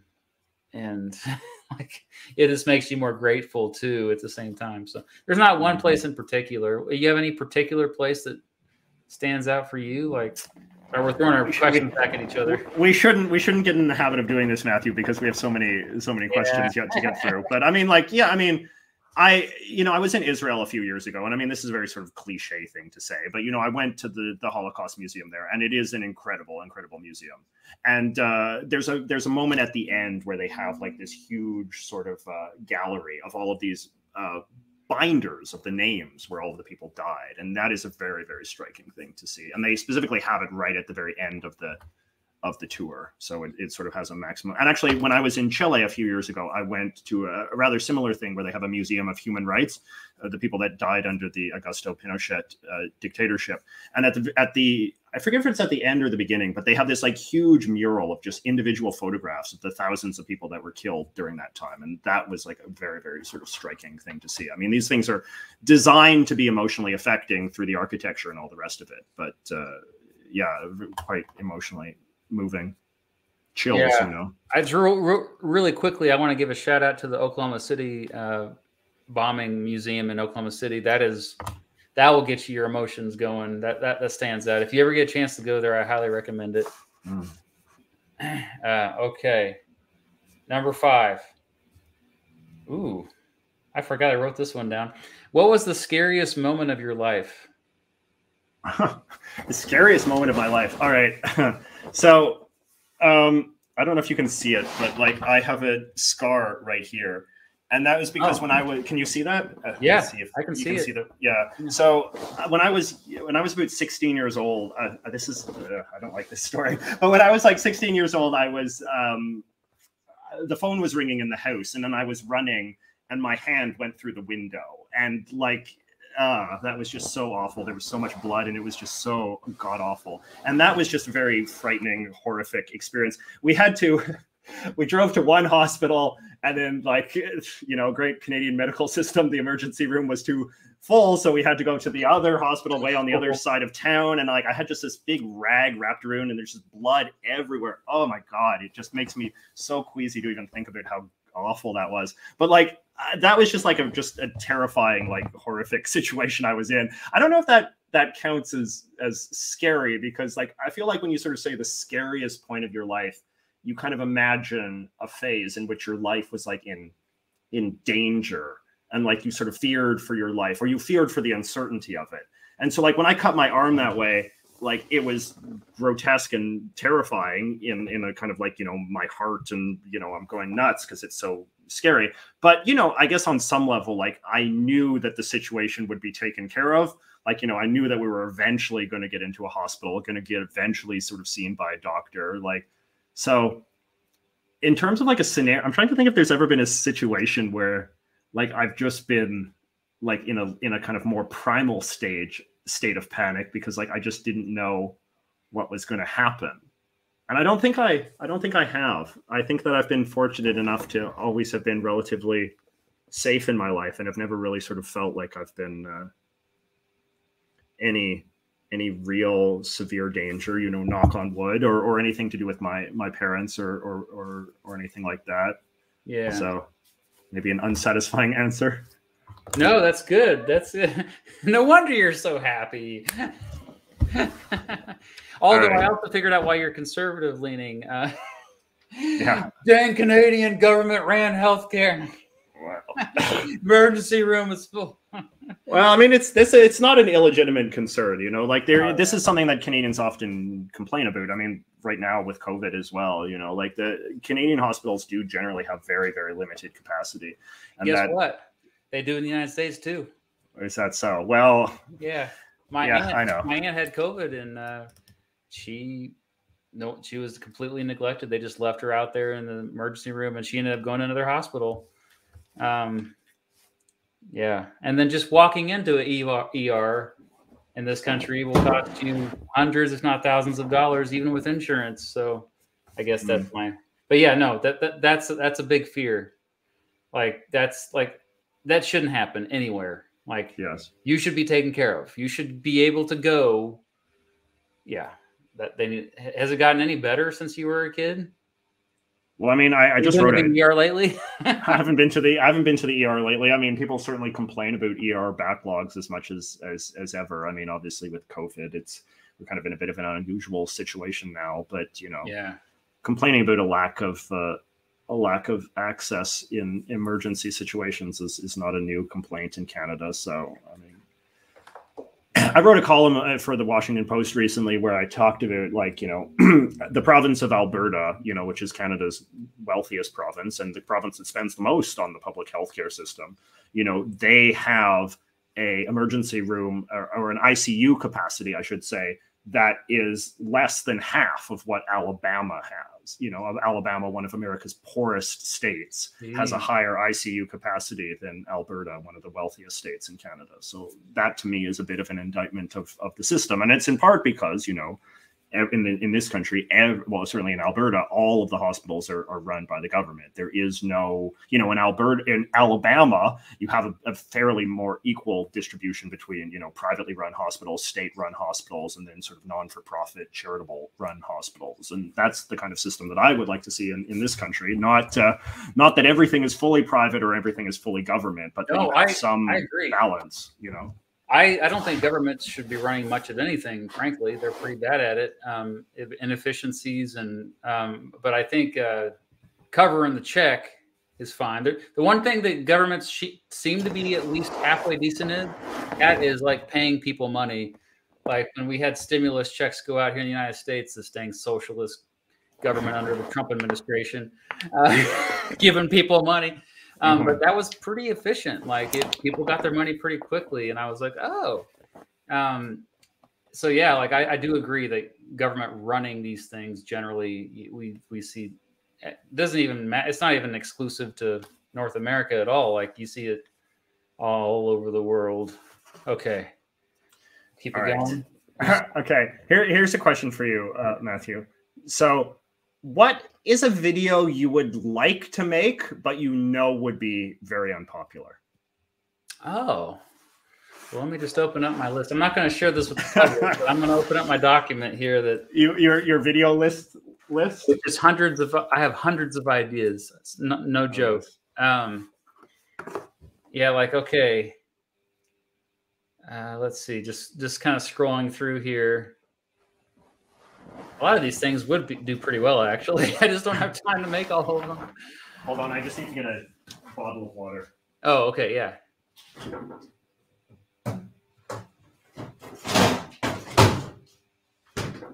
Yeah, I mean, there's a fact, like this one stands out to me. Like, there was this dude named Bud Dwyer.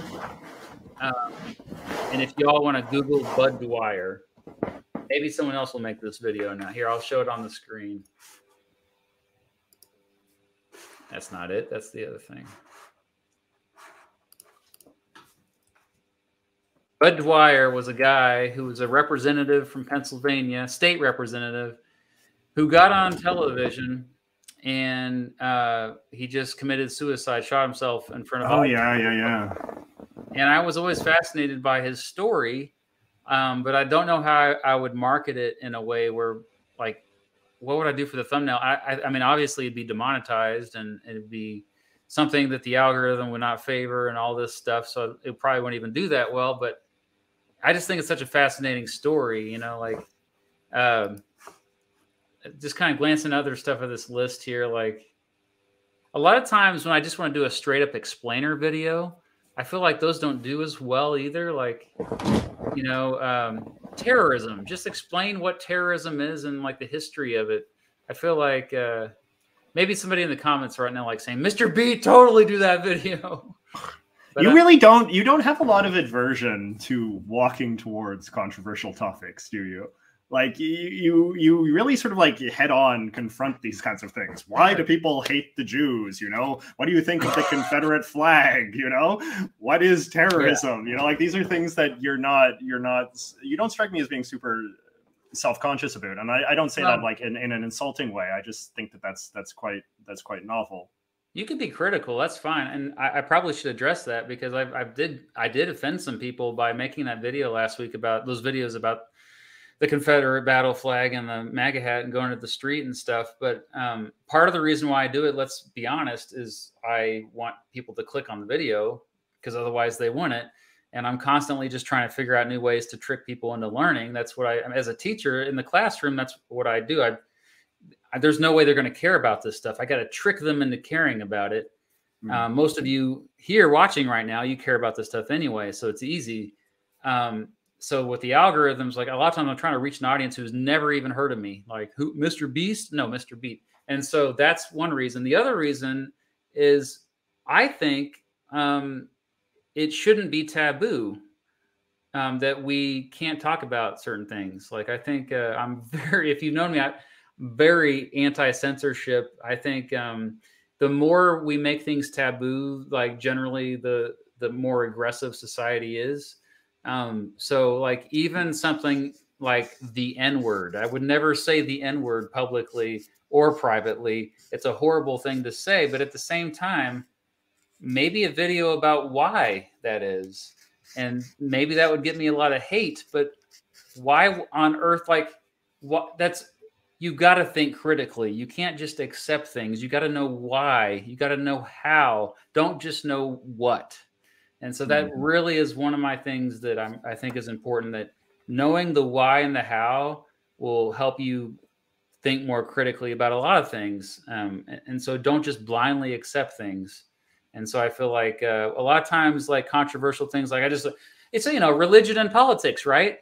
The two things you don't bring up at Thanksgiving dinner.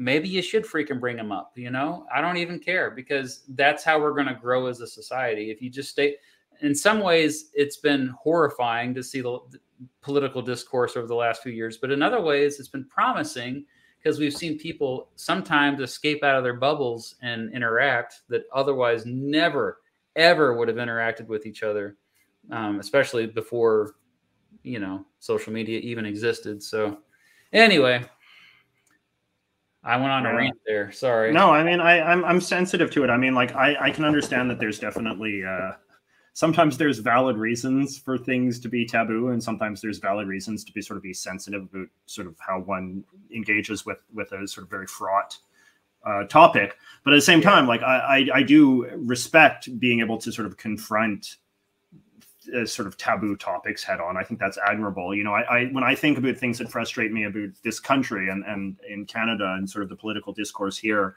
I do often think that this is a country of far too many taboos, right? Like we were talking earlier about the situation with the French Canadians, and like a lot of Canadians, even though they privately have a problem with it and they think that some of the things that the Quebec government is doing are wrong, they're just kind of like, well, this is a taboo and we shouldn't really sort of talk about that, and, you know, just keep your head down and just don't rock the boat and this kind of thing. Whereas I think that, like, the chaotic nature of American democracy, which you sort of rightly pointed out, is, I think, in some ways, a sort of a testament to the strength of American democracy. The fact that people can just debate anything, right, under the sun. And I, you know, I think at its best, it can force a certain kind of maturity on the part of the American public, right? It's like, this is a live issue that a lot of people really care about. So we're going to have a conversation about it, whether you like it or not. So you better make sure that your own thoughts are organized about this topic, because otherwise you're going to lose the debate.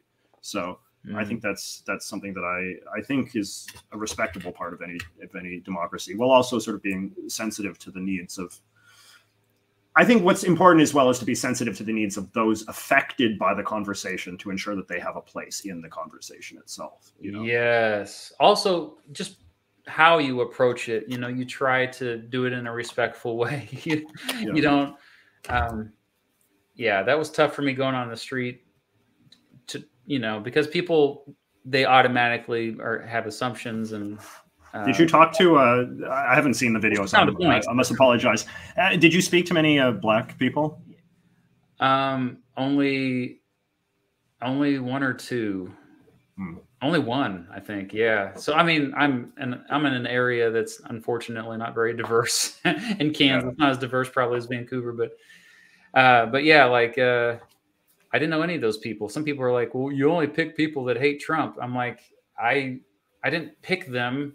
You didn't see what you didn't see is I got rejected by like 95% of the people, and it was really humiliating. Like no. Who was doing the camera? Your wife? My friend Dan. Yeah, who you met him in Iowa. Oh yeah. See, yeah. I've often thought I'd like to do kind of man on the street stuff, but I'm quite shy when it comes to that sort of thing. It helps to have support. Yeah, it's good to have somebody with you. So. Sometimes Mrs. Beat's with me, but sometimes she's like, I'm not going out there with you with a Confederate battle flag. Get that away. So, all right. Is it my turn to ask you? Yes. Okay. What is your prediction for the world? And, well, not just world, but domestic. So Canadian, but also world political trends from now until the year 2030. Oh, that's not that long. That's only 9 years. 9 years. Hey, a lot can happen. Political trends in the next 9 years. Well, I mean, I guess we just kind of have to sort of extrapolate from the trends that we're seeing now, right? Like, if you were to sort of posit, if we were talking in 1981 and we were going to say, like, what's going to be the state of politics by 1990. Could you have fairly extrapolated the way that sort of politics would unfold in 1991 from 1981? If we were doing this in 1981 and you were to tell me that, oh yeah, communism would fall by the end of the decade, I would call you crazy. Well, I guess maybe that's not the best analogy, because there was so much dramatic developments at that time. I mean, I definitely do think that speaking of communism, I do think that we're going to get into a much more kind of like explicit kind of Cold War kind of mentality as far as China goes. Like, I just think that, that has sort of been somewhat implicit, or perhaps just a kind of argument that's made by kind of like the hawkish faction of sort of Western society. But it wouldn't surprise me at all if, like, by the year 2030, we are in a very like explicit kind of Cold War mindset, in which it becomes much less controversial just to assert that China is our geopolitical enemy, and that all of our foreign policy in the broader Western world should operate on that assumption first and foremost, that we need to sort of curb the power of China. We need to be suspicious of Chinese infiltration in our own societies. And and just that becomes, I think, not a controversial thing to assert, and not sort of seen as an overtly hawkish thing. I suspect it will become like a kind of broadly bipartisan consensus on both the right and the left when it comes to sort of foreign policy and geostrategic issues. I guess in a more domestic way, like, I mean, I guess you would sort of have to think that populism is sort of here to stay in some form or another.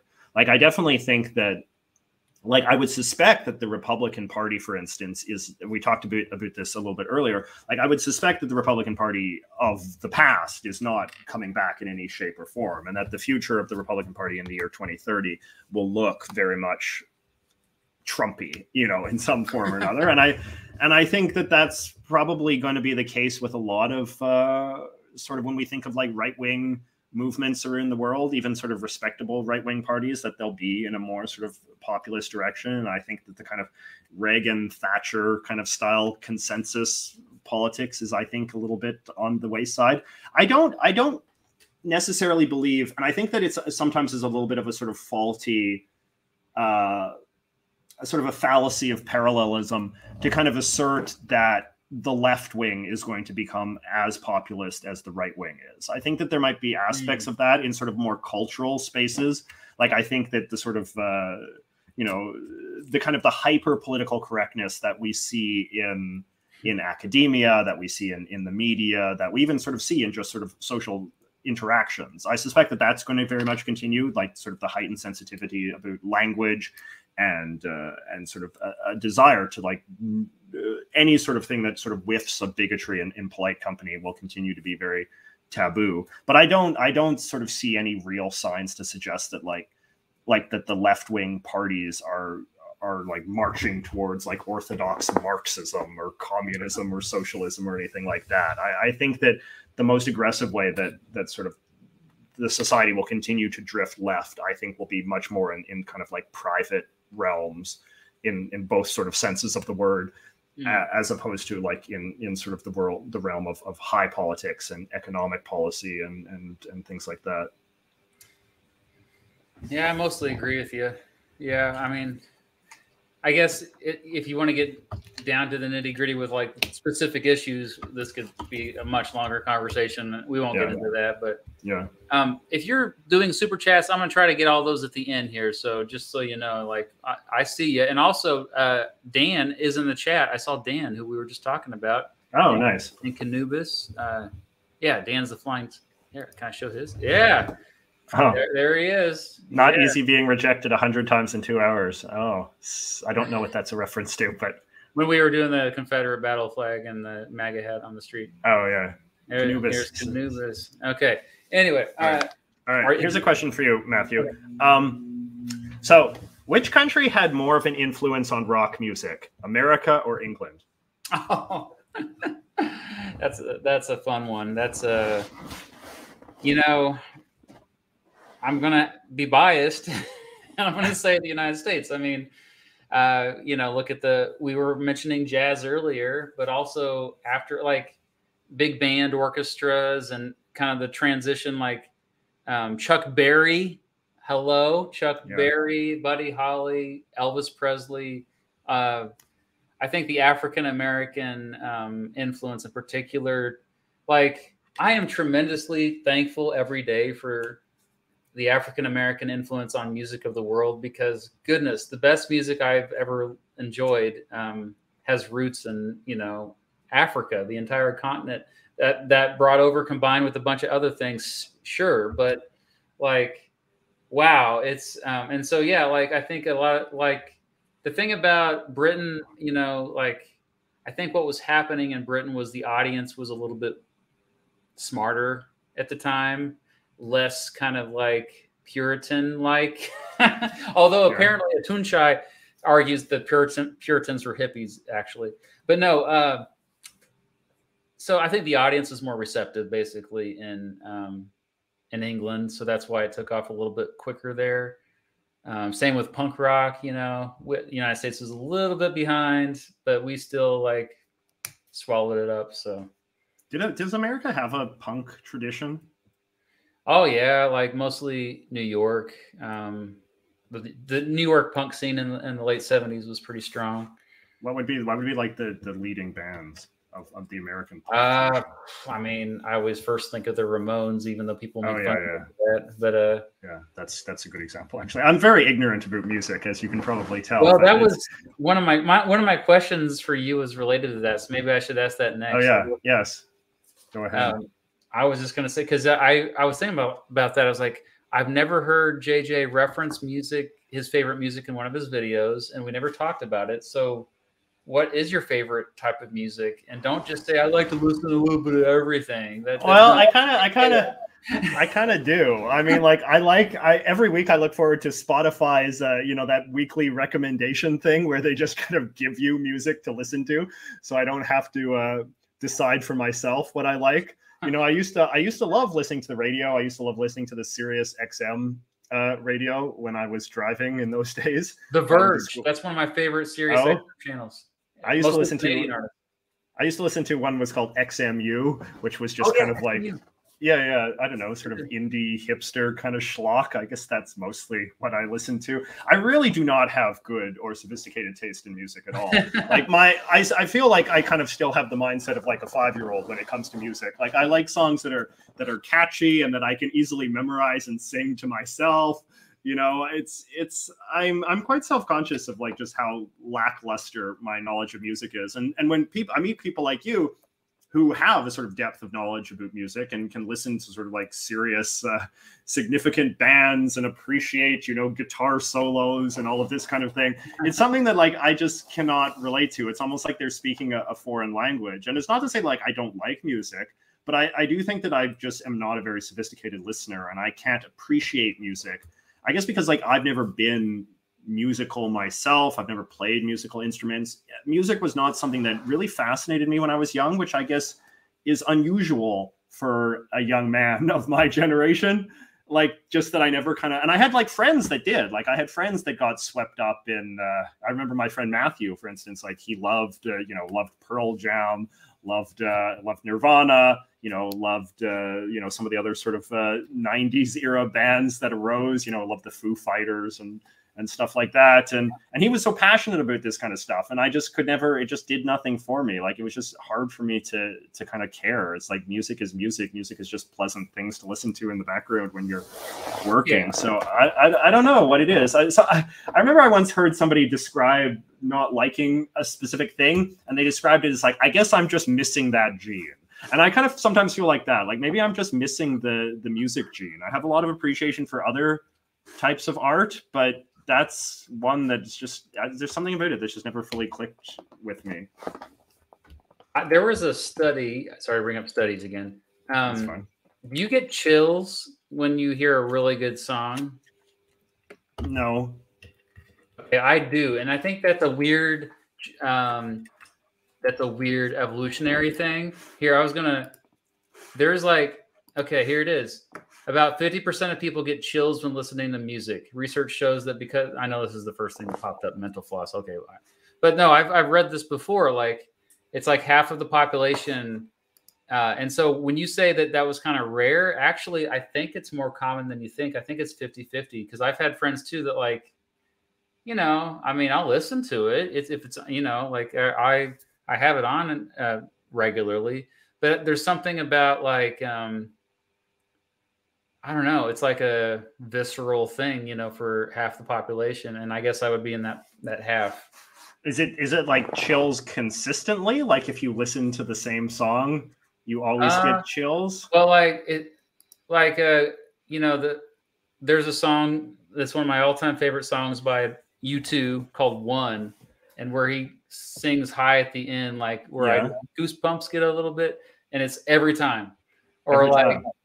or if I watch the music video for REM's Everybody Hurts, I automatically just think of like everything sad in my life, and I tear up. Yeah, like it's a weird thing, like an emotional, like impulsive thing, and it's like I think this has got to be evolutionary. I don't know, like. It's funny. It's funny we're discussing this because I had a rare kind of moment of this recently because like I was watching an episode of The Simpsons, you know, my most favorite show.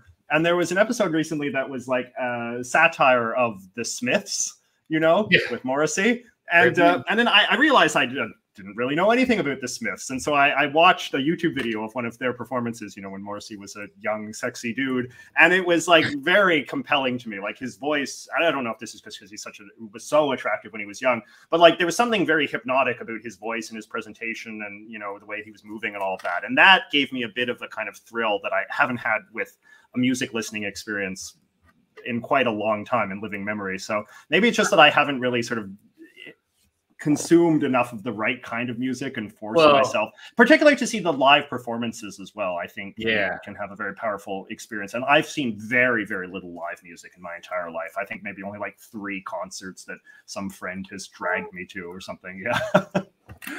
Try 300 for me. Good Lord. Literally. Plus playing shows. Like, yeah, that's a whole another dynamic. But okay, well, it's your turn. Because I asked the music question, which I skipped ahead. Oh, yeah. I guess you did. Okay, here we go. Here's a good question. So what is the most legitimately educational Hollywood movie about American history, about a period of American history? Like if you had to force your class to like watch a good Hollywood film about a historical thing, what would it be? I saw Cynical Historian in the chat earlier. Oh, yes. And he would be a better person to ask this, but because he has that whole series like where it's based on a true story, and he like compares like what really happened to these movies. But I don't know where he's at in the chat now. But I don't know if I'm the best person to answer this. I find out later on that like the video or the films that I thought were historically accurate apparently were not at all. But I think there's something to be said about it. Doesn't necessarily matter if it's completely historically accurate. Because I've told people this before publicly, but a big reason why I got into history was, it's a little embarrassing to say, but was Forrest Gump. Because the fact that I was so into that movie, and then it opened my eyes to all these like things, and I find out that like, oh, that really happened too. He got shot too. Well, what the heck's going on? That like it opened my eyes like that nonfiction was more exciting than fiction, and like the best stuff is really happened. And so I think that there's something to be said about that. As far as what I showed to my students over the years, I always, like a lot of times I showed them Lincoln, which is not the whole thing because it's a little dry especially for middle schoolers. Actually, middle schoolers really enjoyed Glory. I used to play Glory as well. I played Platoon, and the main reason why I played Platoon, I know Cynical Historian would make fun of me for this, but some things were exaggerated in that. But Oliver Stone, who directed that, he was a Vietnam vet. He experienced firsthand combat. And a lot of times these directors who make these movies are very disconnected from what really goes on, especially with war movies. A lot of times it's either glorified or like Stanley Kubrick tries to make it look like darker than maybe it was in certain situations, whatever it is. If you actually lived it and then you later tell the story about it, I usually respect it more. And, Oliver Stone had bad movies too, like JFK. But let's see, what else did I show? I felt like a lot of times I was showing clips, not the whole film, because this is something they got right. Like Saving Private Ryan. I think that the closest that we can get kids to experience what it really was like on Omaha Beach that day, June 6, 1944. That's pretty. As close as we're going to get, I guess, Yeah, that's interesting. That's an interesting attitude to have. Like the idea that you can judge the films on the basis of their parts rather than necessarily the whole. Yeah. Yeah. It's fair. All right. We have 3 more each, right? I think so, yes. Yeah, this is taking a while. Sorry we're neglecting the chat, but thanks for everyone for being here.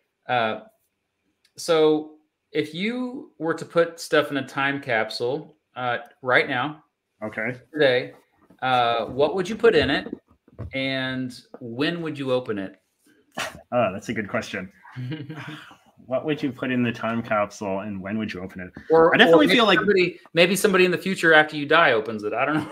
I mean, I definitely feel like the big problem with time capsules, which are not, I think, taken at all seriously by legitimate archaeologists, is that they often have like far too brief a sort of window. You know, it's like I saw there's like a time capsule not far from where I live under some statue, and it's like, you know, it's from like 50 years ago. It's like, I think that we kind of have a reasonably good image of what life was like 50 years ago. I'm not sure we're going to really gain any great insights by seeing a few like rotted newspapers or whatever from that era. But I feel like if I wanted to do I think like 200 years would be a good time period for a time capsule. I think that is a significant enough time where basically the living memory connected to that period is so sort of far removed that it would seem, I think, legitimately exciting to be in contact with artifacts from that time period. It couldn't be papers. What's that? It couldn't be papers then. No, it couldn't. It couldn't be papers. I don't know. It's hard to say. Like, I suppose maybe you just really want to put like very, very dated, very, very of the moment, like sort of frivolous objects. Like if there's any sort of like toy or article of clothing, or, you know, like just some sort of like really sort of cheap novelty, because I suspect that those are often the kind of things that people's instincts are not to include, because they want to sort of have a kind of like higher aspiration to these sorts of things. Someone put I think spinner in the chat I saw. Fidget spinner, yeah, so something like that, or even like very sort of dated, maybe like technology, like I don't know, like you put a current version of the phone in there or something, or a current version of the AirPods or something, like, because I think that in the future too, like that strikes me as the kind of stuff that's most likely to kind of like fascinate the kind of lay person who's going to encounter it. You know, like I said, like time capsules are not considered serious history, like they're not serious archaeology. They're kind of like lay archaeology, and they're you know, the people that unveil them are like, you know, the city elders or whatever, and then they get some polite write-up in like the local newspaper or something. And so knowing that that's the intended audience, that this is not actually a legitimate way to like preserve history for future generations, I think you kind of have to bias it towards things that might seem a little bit frivolous, but are sort of the present day equivalent of the sort of day-to-day objects that a person 200 years from now, we infer, are still likely to deal with on a day-to-day basis. So that would be sort of like common technology, common toys, common sort of objects like clothing or tools, you know? Yeah. I knew you'd have a good answer for that one. Because I don't really have as good an answer. Like, that's what I was like, you know, I'm not even going to try and answer now. All right. So here's my question for you, Matthew. So what is the biggest upside of living in a place like Kansas? Oh, well, the first thing I think of is cost of living. It's cheap to live here. Oh, yes. I mean, especially working online, like, you know, you're still getting the same. I mean, we're a global economy now. I'm working with folks around the world, literally. And it can be quite nice when it transfers to from certain places versus others. Now, as far as I really don't, I mean, when I was younger, I took it for granted, but now I don't. And it is the space, and like, it's just not that crowded. If I go downtown to, you know, go out to eat with the family, we don't have trouble finding a parking spot. You know, the fact that we can drive down there to begin with, you know, is pretty amazing. So it's not that crowded. It's, the air is cleaner. Water is relatively clean here compared to some other states. Yeah, you occasionally get the smell of manure, you know, a very agricultural area. But now, politically, I wish it was a little bit more open-minded, and but you know, it's like it's kind of good though, because I don't want to be around people I agree with on everything. I think that's not something a lot of people kind of escape to their little cocoon neighborhoods or cities that, you know, oh, we all politically agree, but I don't really see that as much around where I live. Yeah, I mean, I wish there were mountains. I love mountains, and we are nowhere near mountains here. Now, one thing I sort of respect about you and people like you who come from, you know, places like where you come from, and what you in sort of in reference to the politics, is that you know how to navigate people of different beliefs, right? And I think that that's something that people can sort of lose track of, right? Like people can think that they're very tolerant, or that they're very, you know, open-minded, or that they understand, you know, quote unquote, what the other side thinks. But if they grow up in a situation in which they're only exposed to people like them, I think it's very easy for them to sort of drift into, you know, cliches and caricatures and so on. But like somebody like you that actually has to deal with people that think very differently, just because there's no escaping it, right? It's like you just have to be able to sort of navigate certain conversations, you know, certain opinions when you're confronted with them. I think that's a very useful skill that I think people, particularly people, I mean, I guess I can only sort of speak of like myself, like someone from a very urban sort of setting, talking to somebody somebody like you, who I think comes from a sort of more rural sort of setting. Like just the fact that you have a more detailed understanding of what like your typical sort of rural or smaller town person is like than I do. Whereas I think that you have also been to many big cities, because, you know, everybody goes to big cities if they travel at all. Yeah. And I think that there's often a kind of disequilibrium in which sort of people from rural settings often go to big cities, but people from big cities often don't go to rural settings. And thus people like me are sort of always sort of kind of missing half of their, you know, understanding of the public. Well, but there's a bit of a misconception too, though, because like Kansas City, where we lived for many years, it's 2 million people. I mean, it's not small, and it feels like Chicago oftentimes. So like, but I know some people will say, well, Chicago, that's nothing compared to LA or New York. But I mean, a lot of times I think the world is more connected now than ever, and it's also more the same than ever. Yeah. So like, you're not, by moving out to the middle of nowhere, you're not really missing out as much as you used to. Like, especially, I remember like growing up in Kansas, you know, I mentioned MTV earlier, but like a lot of times the fashion trends, we would be like the last to the party. You know, like, yes. Oh, holes in your jeans is cool. Okay. I mean, I guess that was cool in LA 2 years ago, but hey, at least we caught up to you now. Yes. Yeah. A lot quicker these days with TikTok. You know exactly what. Oh, that's cool. All right. 2 more, right? Okay. I think so, yeah. Favorite, this is kind of related to your question. Favorite places you visited, and then where do you want to go next? Like, especially after the pandemic's over.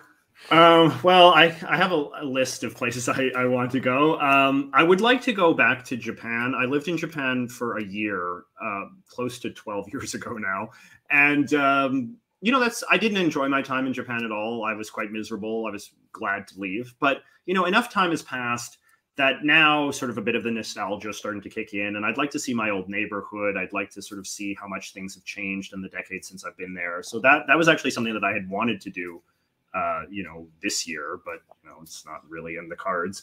I really want to go to visit South Africa at some point. That's a country that has fascinated me for a very long time. And it's kind of like one of the big check marks on my list I haven't done yet. So that's definitely there. In terms of like my favorite places that I've been, I mentioned earlier in this chat that I had gone to Israel a few years ago. That was a really remarkable trip. I mean, that was the first time I'd ever sort of like really traveled on one of these all-inclusive tours where, you know, they just drive you around and take you places and tell you like, and that, you know, I guess me becoming an old man, like not wanting to plan my own trips quite so much, like sort of seeing how much you can get out of having someone plan a trip for you. That made my trip to Israel, I think, like as good as a trip to Israel could possibly have been. So like, yeah. I just saw so much of the country, and had a really fantastic tour guide and got to see all of the top museums and all the top historical sites. And it was just really like, that's a memory I will remember forever. Like that trip I took there a few years ago. So, but I've had a lot of good trips. I mean, I've very much enjoyed all of the traveling I've done in the US. I love spending time in America. I love going to California. Time that I spent in New York was fantastic as well. But yeah, I mean, that trip to Israel was by far sort of like the most kind of sensational trip I've ever been on, just because often I don't go on super ambitious trips. Often I just travel to visit a city, to visit some friends, and I learn stuff while I'm there, but I've never been like a serious hardcore traveler. And so that trip to Israel was, I suppose, sort of a taste of a kind of travel that I'd never done before. Well, you went to Chile a couple of years ago. I did. Too. That was fun. I mean, that was more of a kind of conventional JJ trip, though. I went to Santiago and I spent 2 weeks in Santiago, mostly just hung out with my friends and just kind of wandered around the city and observed a lot of stuff about Chile. But it was not, it was not a rollicking adventure. You're more well traveled than I am. I that's another embarrassing thing. I think the only countries I've been to are. Other than the United States or Canada, Jamaica, Mexico. But why is that? Why have you not traveled more? I mean, a combination of obligations and, I mean, mostly just I decided certain things were more important. Although I've always loved traveling, and so is Mrs. Beat. But yeah, we plan to change that. She went to Europe without me. Oh, yeah? Yeah, the deal was I went to Alaska, drove to Alaska, and she got to fly to Europe. So she didn't. I traveled a lot when I was young. Like when I was in college, I would often go on trips to Europe at the end of the semester, right? Like, so that was a very sort of convenient opportunity. And I guess, like, to be fair, I've been single for my whole life, so that's given me a lot fewer obligations, right? I got married pretty young. Yeah, that's the thing. Yeah. That's like, and then when you have kids, I'll throw it out the window. But okay, I guess it's your turn. Yeah, is it? I think so. Okay, so what is your earliest political memory? Oh. I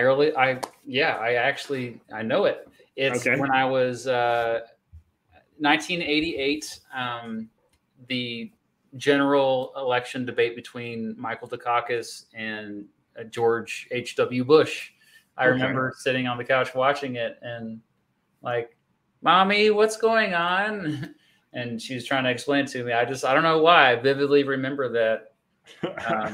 This was the infamous Kitty Dukakis, if she was raped, would you care debate, I think, right? Probably, yeah.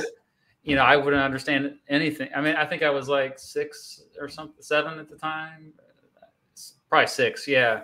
So I was like, I had no idea what was going on. But yeah, I do remember it. And you remember the old man Bush being the president of the U.S. as well? I do. I remember, and I think more so through my parents would watch Saturday Night Live, and I'd sneak out to see what they were watching. When I was not supposed to be awake, and he would be. Who was it? Dana Carvey did an impersonation of him. Yes. It's funny how people are like SNL. They were so critical of President Trump. I'm like, have you not known the entire history of SNL? They make fun of all the presidents. Yes. I remember Phil Hartman doing Bill Clinton, and that was always really hilarious. Oh, well, he did Ronald Reagan too, right? Yeah. Yeah. It's funny how some of them did multiple presidents, but I didn't really. It was presidential stuff that I focused on, which I think most kids these days, that's how they first get caught up in it, and then they discover Congress. Yes. Yeah. All right. Well, last question here. This is an easy question. I got a softball for you to end things. Okay. All right. Peace in the Middle East. How? Okay. Well, and the world for that matter. And the world if you want to expand it. So I have taken, as I said, I have been to Israel. Therefore, I'm a complete expert on the entire subject. So I don't know. I mean, it's like in all seriousness, I going to Israel, did really sort of make you realize, I think, some of the challenges that face the people there, because it is much more integrated, I think, when we're talking about the Israeli-Palestinian situation.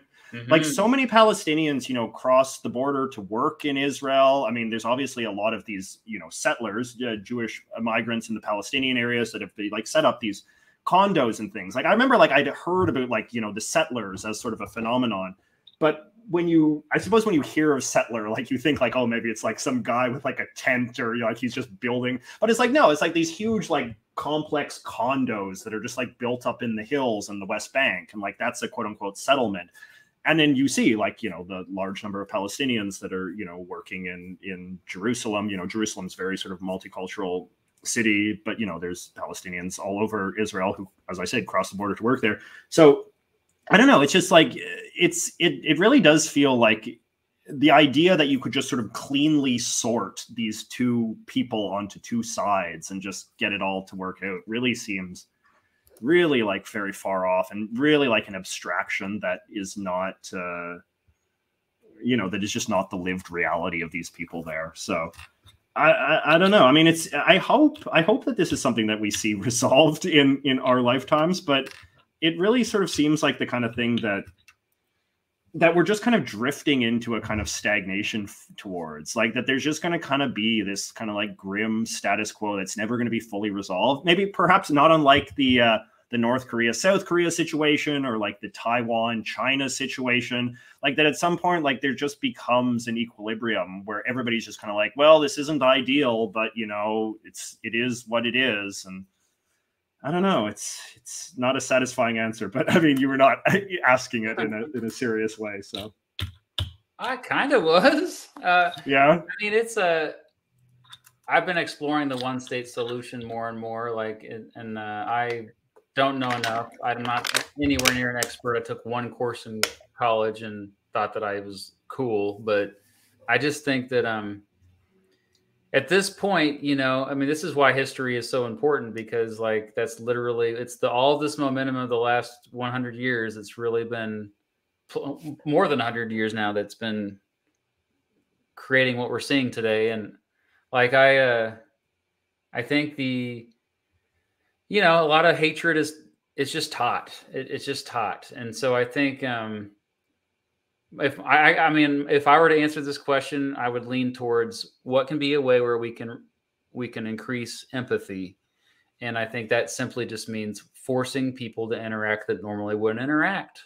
I mean, so many Americans could benefit from just studying abroad a semester in college, like, just not to be so dang like pompous about, like, you know, how ridiculous is it to just think that, like, oh yeah, we're the ones who got it all figured out and everyone else is completely wrong. Like, and I think it's the same thing that I was, you know, growing up, I was talking about, like, you know, the more different types of people you meet that open your eyes to things you never even considered before. I think that's a microcosm of what we can do with the world. And I think that was my hope for the internet in the early days. You know, it's like, this will be connecting people that otherwise would not be connected.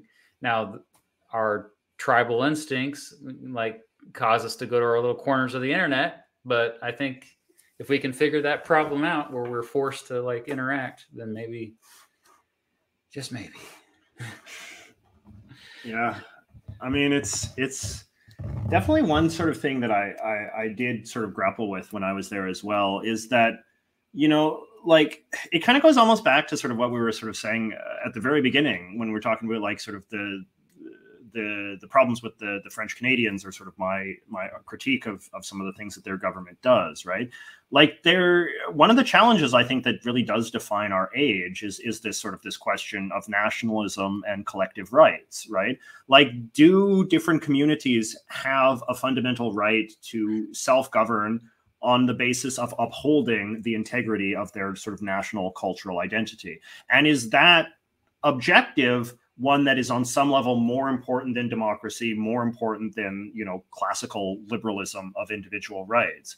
And I do think that, like, that is really an issue that is very much at the core of the Israeli-Palestinian thing, regardless of what side you're on, because you are sort of talking about, like, does the does sort of like, you know, President Wilson's old idea of sort of national self-determination, right? Like, is that still the highest good that we can aspire to in a society? And if it's not, then what does that mean? Like, is there a process through which you can kind of talk people out of, you know, a kind of nationalism of identity, of faith, of peoplehood, of ethnicity?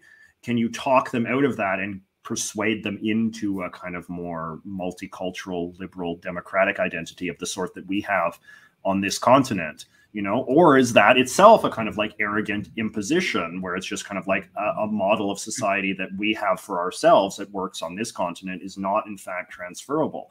And that was sort of something that I sort of had to struggle with a lot, because I do think that in both Canada and America, we have a political culture that really sort of teaches us to believe that our societies are built on Enlightenment values, you know, Enlightenment sort of liberal individualism, and that this is not just an American or a Canadian idea, that in some respects this is a universal idea, and thus it should, in theory, be transferable to any society and bring peace to any society. It's like Afghanistan. It's that easy. Well, exactly, right? And I think Afghanistan and really sort of illustrates that in a way. And I think that's very difficult. I think it's very difficult to concede that, because, like, you know, this is often sort of framed as like, oh, you know, arrogant Americans think they can make people do whatever. And it's like, you know, there's an element of that as well. But there's also, you know, a good faith aspect to that as well, where it's kind of this like, you know, the America is a success in so many ways. Like, America is a success of multicultural democracy and people of all different parts of the world getting along together,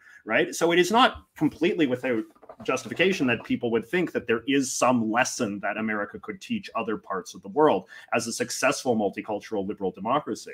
And I think that the fact that what we thought of was a universal model might actually be a much more particularly American limited success story that is a product of very particular American variables.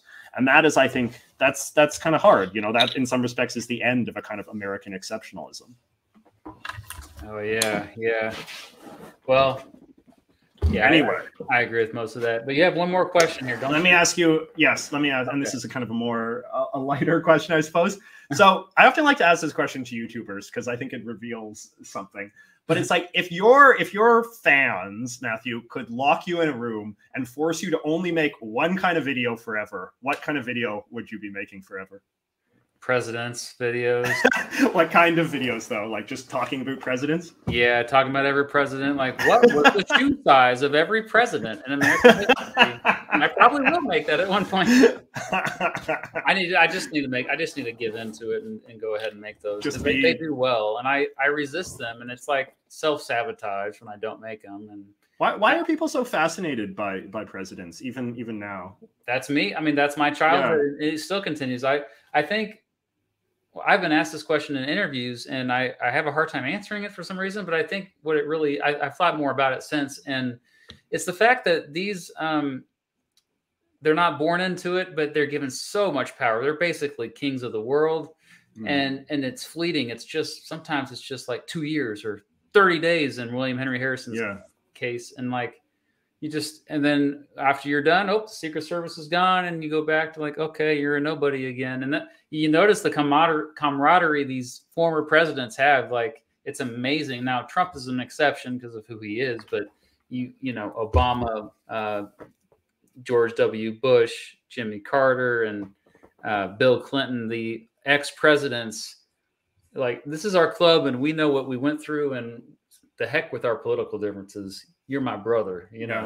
Yes. And that's, I think, that shows you like how unique it is. And there's only been 45 of them. And yeah, I don't know. And I think there's going to be a new dynamic when there's finally the first female president. But I think that also that's why a lot of young boys like myself were drawn into it. Like, a lot of these guys were poor boys like myself that all of a sudden they're launched onto the stage. So, yeah.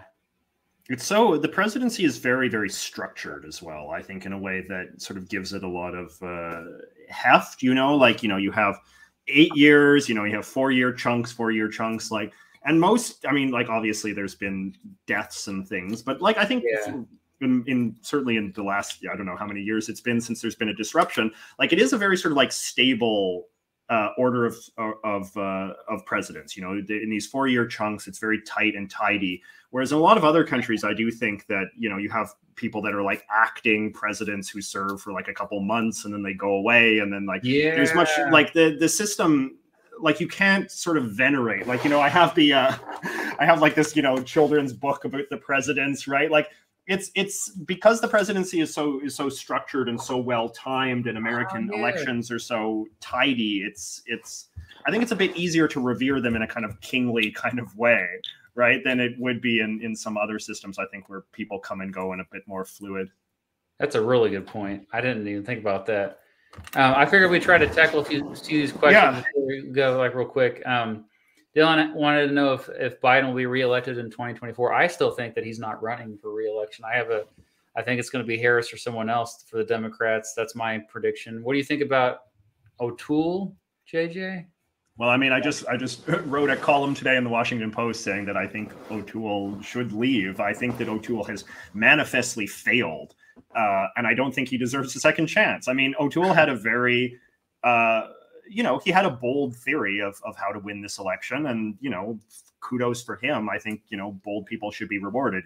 O'Toole ran very far to the left, more so to the left than any conservative has ever run for prime minister in this country. He called himself a progressive. He said that this was going to allow him to make inroads with new groups who don't traditionally vote conservative. What we saw on election day was that the Conservative Party lost seats. They lost they lost their percentage of the popular vote. It went down, and they lost their overall total of the popular vote. So that's like failing in 3 different ways. It's certainly much more than Andrew Scheer did. And I think if Andrew Scheer had to, you know, suffer for his much milder loss, I think O'Toole should suffer for his as well. Suffer, O'Toole. So this person wants us to be on Joe Rogan. I don't think either of us are famous enough for Joe Rogan. January 6th insurrection. I've already shared my comment on this. So, well, I mean, I think it was a terrible thing. I mean, it's abhorrent, and I very much don't like how the Republican Party seems to be drifting into a kind of revisionism about it, in which it is now sort of seen not only like, I think the earlier phrase was kind of like denialism, that it was like no big deal and who cares. And now I think it's kind of crossing the line into sort of saying like the people who did January 6th were like objectively good and were like heroes and that kind of thing. And I think that's something really to be denounced. Yeah, that's disturbing to me. I've never heard of this documentary, Our Towns. I'll check it out. There's something like, I think the perfect size of a city is about 100,000, because it's big enough where you can be a stranger, but also small enough where you can know your community members, occasionally see people you know, and plus you have a certain amount of amenities, you know. Yeah. Like my hometown actually had about 8,000 people. That was a little too small. Everybody knew your business. I lost a lot of these super chats. Sorry, everyone. Well, this has been fun. Yeah, it has been fun. It was a very sort of like intimate adult conversation. I feel we had learned a lot about each other. We probably scared some kids away then. I don't know. No, I mean like adult in the sort of sense, like mature, you know, like we're 2 adults talking to each other about sort of life and grown up things. It's not just sort of like silly, you know, it's the sort of stuff that I think, unfortunately, sometimes live streams can descend into. So I appreciate you sort of having a higher sort of aspiration for this. This is on Twitch too, by the way. Is that so? I'm trying to build up a following over there. I'm thinking about doing more of these live streams where I messaged you this, but like where I do reactions to videos, and like, because it also kind of helps me learn along the way. It's an excuse for me to kind of get out of my comfort zone, and you see that in real time. I mean, I think it's a good model. Like, I'd like to like watch you have a conversation like this with another creator. I think it would be very valuable. It's fun to learn. It's fun to learn about people, I think. I mean, like, I'm very interested in people, and like people who can, as hopefully we have done tonight, you know, is sort of analyze from a personal perspective, right? Like you can talk about yourself, but you can also tell your story in a way that hopefully relates to sort of larger themes, particularly when, you know, you're interested in subjects like history and politics, which are ultimately, you know, very driven by the individual. Man, maybe we created a series here then tonight. Well, thanks for being on the premiere episode. Oh, boy. Okay. I've never got this question before on this channel, surprisingly. Has marijuana become too prevalent in our society? Do you feel it's prevalent in where you live? It's the same as it's always been. It was easier to get marijuana when I was in high school than it was alcohol. I mean, it was. Oh, yeah. Now, the stuff these days is probably stronger, I bet, because of, you know, it's legal. Most of the United States now is legal, and then all of Canada is legal. So, yeah. I wonder if society, I wonder if, like, you know, how do you think that's changing our societies? Like, because I think it actually is going to have a big effect. I think, have you noticed that people are nicer? like take road rage. Do you think I mean, you should be don't drive and do this. No, when you're using pot, it's bad. Yeah, I mean, I take a much more sort of critical view of it. I mean, I've always been pretty critical of marijuana and legalization and all of that. I mean, my sort of theory, and I wrote about this once, is that, you know, tobacco was like smoking cigarettes was not a mainstream thing until the dawn of the 20th century, right? And there was like a very concerted effort on the part of the tobacco companies to persuade Americans that smoking tobacco cigarettes was good and cool and liberating, and, you know, only weird fuddy-duddies had a problem with it. And then gradually over the course of the 20th century, we slowly learned that it was bad, and then government steps in and regulates it and bans it and all the rest of it. And I sometimes worry that we're just destined to go through that entire cycle again with marijuana. You know, like right now we're at the phase where we sort of think that there's something like fundamentally emancipatory about sort of consuming marijuana. But, you know, I think that there's plenty of reason to believe that the medical consequences, the health consequences of this are much more serious than we've previously thought. I think that a lot of digging into that right now is being sort of stigmatized as like, oh, that's just what uncool squares say, and, you know, who would have a problem? Like smoking is a sign of freedom, and, you know, it's a way to, you know, it's even medicine, like it's objectively good for you, we should all be smoking. Like, it just, so much of it reminds me of like how we dealt with tobacco cigarettes in the early days. And I very much think that, you know, if we're going to talk about like where society is going to be you know, in the next 20, 30, 40, 50 years, I do think we're going to look back at this period and the way that marijuana was consumed and sold and marketed and advertised, and the kind of laissez-faire attitude. I think it will be looked back as quite irresponsible, in the same way that we look back at those, you know, doctors prefer Chesterfields, you know, ads that you saw in the early 20th century. Oh, that's interesting. I probably disagree with you here on this. We agree on most things. No, yeah, like I do see your point. Like, I mean, the studies that come out that say there's a negative effect because of marijuana, I do see the backlash. And I mean, there is major concern with, especially if you're under 25 years old and your brain's not fully developed, there's quite a bit of evidence that it screws up your brain. And especially smoking it, you know, versus consuming it orally. You know, that smoke's going in your lungs, just like with tobacco smoke. But I will say that, you know, nicotine and cigarettes and alcohol, especially, I think alcohol is one of the worst things you could possibly ever consume. And we see binge drinking just completely accepted by society. And then they tried it. They tried getting rid of it, and it didn't work out very well. People drink more. More people died from alcohol during Prohibition in the United States. And those dang Canadians were sneaking it in.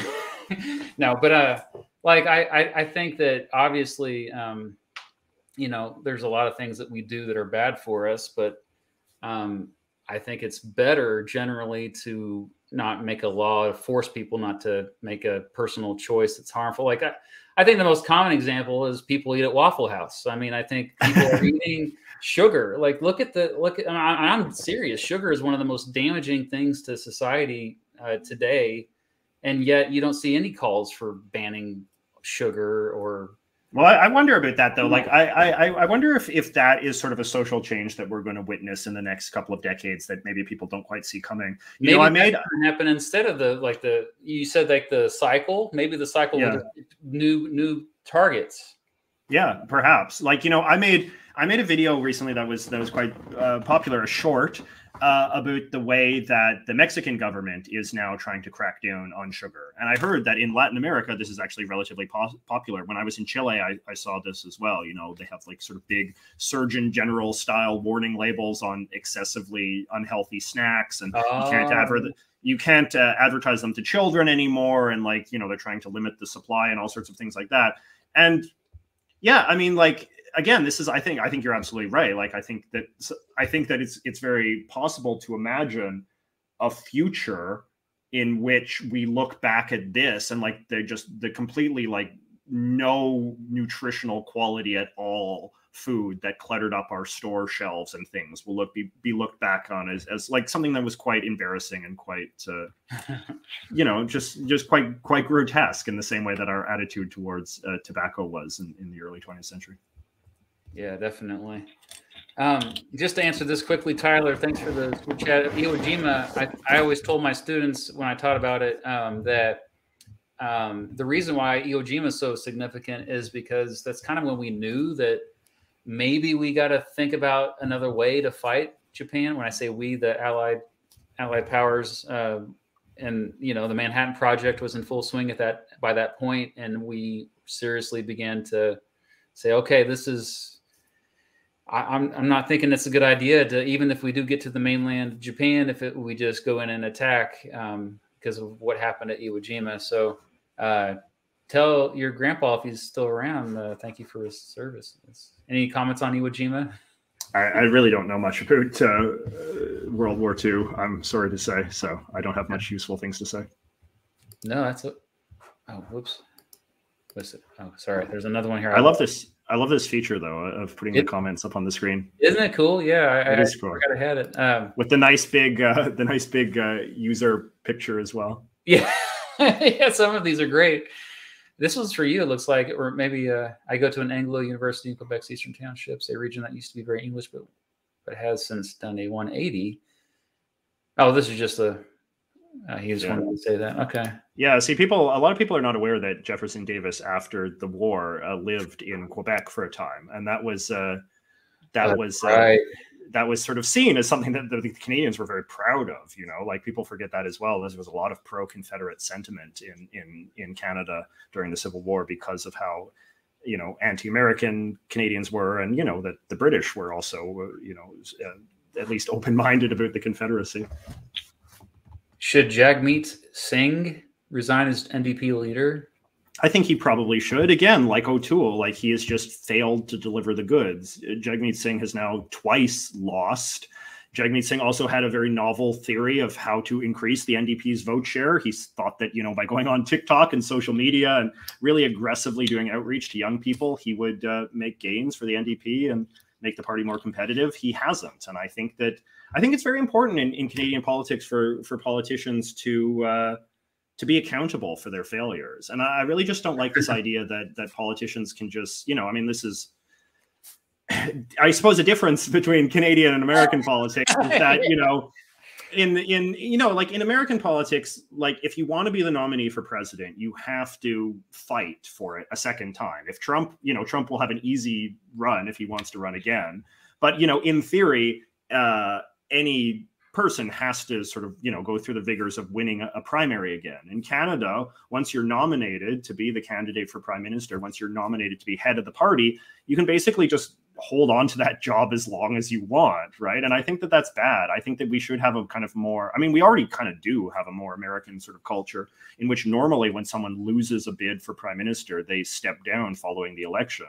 And I think that I don't like this idea that Jagmeet Singh, who's lost twice, Erin O'Toole, who's lost once in a spectacular fashion, that these people could fight another election despite, you know, having let down their parties. I think that that's not a great thing.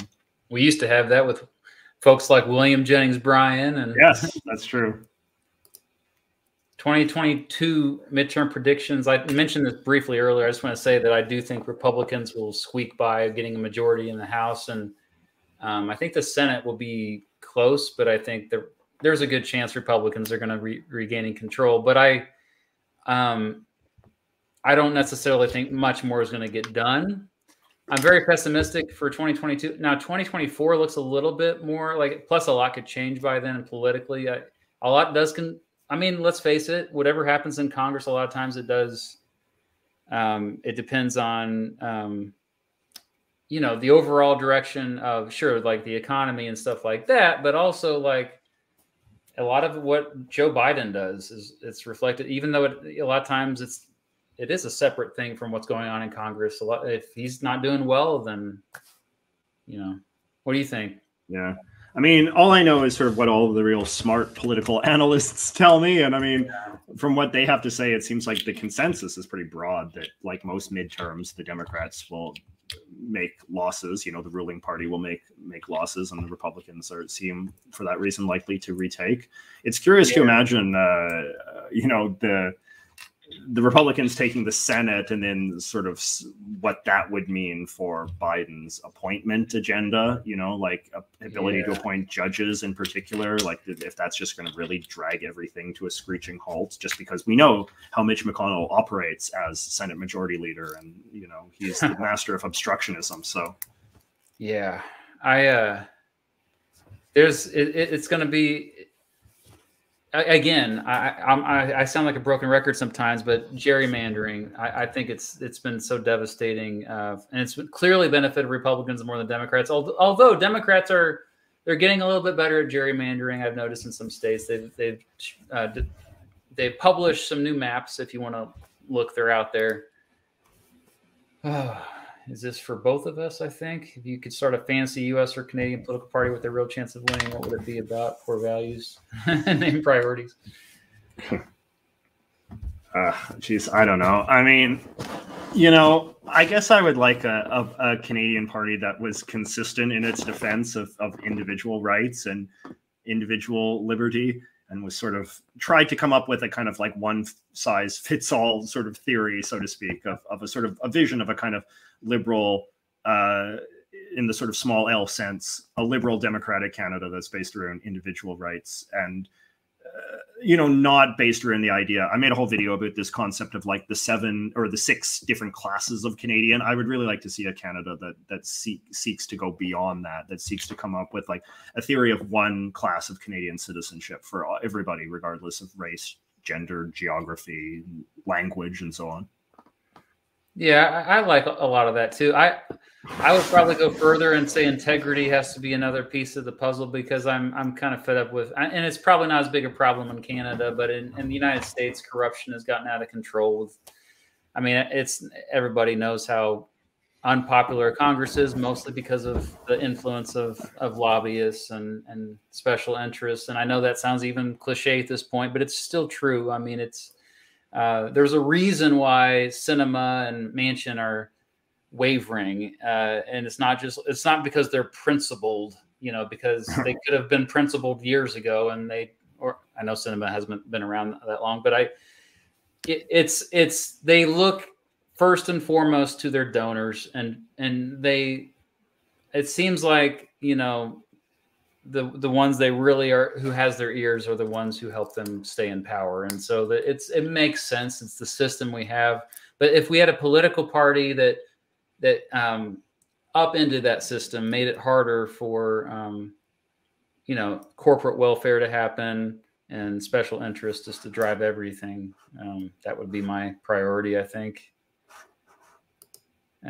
This is kind of I guess related from Jeremy there, but political union. I mean, we already have trade agreements that are, I would say, you know, it's funny that NAFTA was like all like, and then now we have just basically a modified version of it. But I think, I mean, the next frontier, I think, is mobility of labor. You know, because NAFTA protects, you know, free trade in goods. But that's really kind of quite an old-fashioned thing. And I think that was kind of like one of the great sort of missed opportunities of the renegotiation of NAFTA, was that there was not an improvement of migration of services, of people being able to cross the border the way that they can do in Europe. So I definitely think like that's kind of the next sort of frontier of the movement towards some sort of union with the US. So that would be my kind of take on that. That's a good point. Yeah, I think ultimately, like, you're going to see this with more and more countries around the world, because it's going to be economically advantageous to do that. So I think we're caught up on questions for now. So like maybe, oh, well, wait, oh, sorry.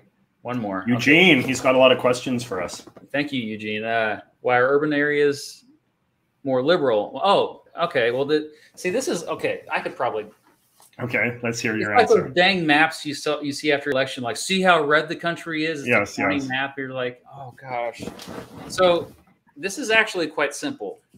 There are plenty of conservative people that live in cities. Okay, in fact, a lot of times you have 35, 40, 45% people in cities that are conservative, but you don't see it, do you? And so I think they're not. That's the first thing, is like, it's not as simple as these liberal cities, you know, and these conservative rural areas. And the other thing to really consider too is that there's just not many people that live in rural areas. Like 80%, 70%, 70 to 80% of the United States is urban. So when I say that, I mean either they live in a city or a suburb or an exurb, like on the outskirts of a city and heavily influenced by that city.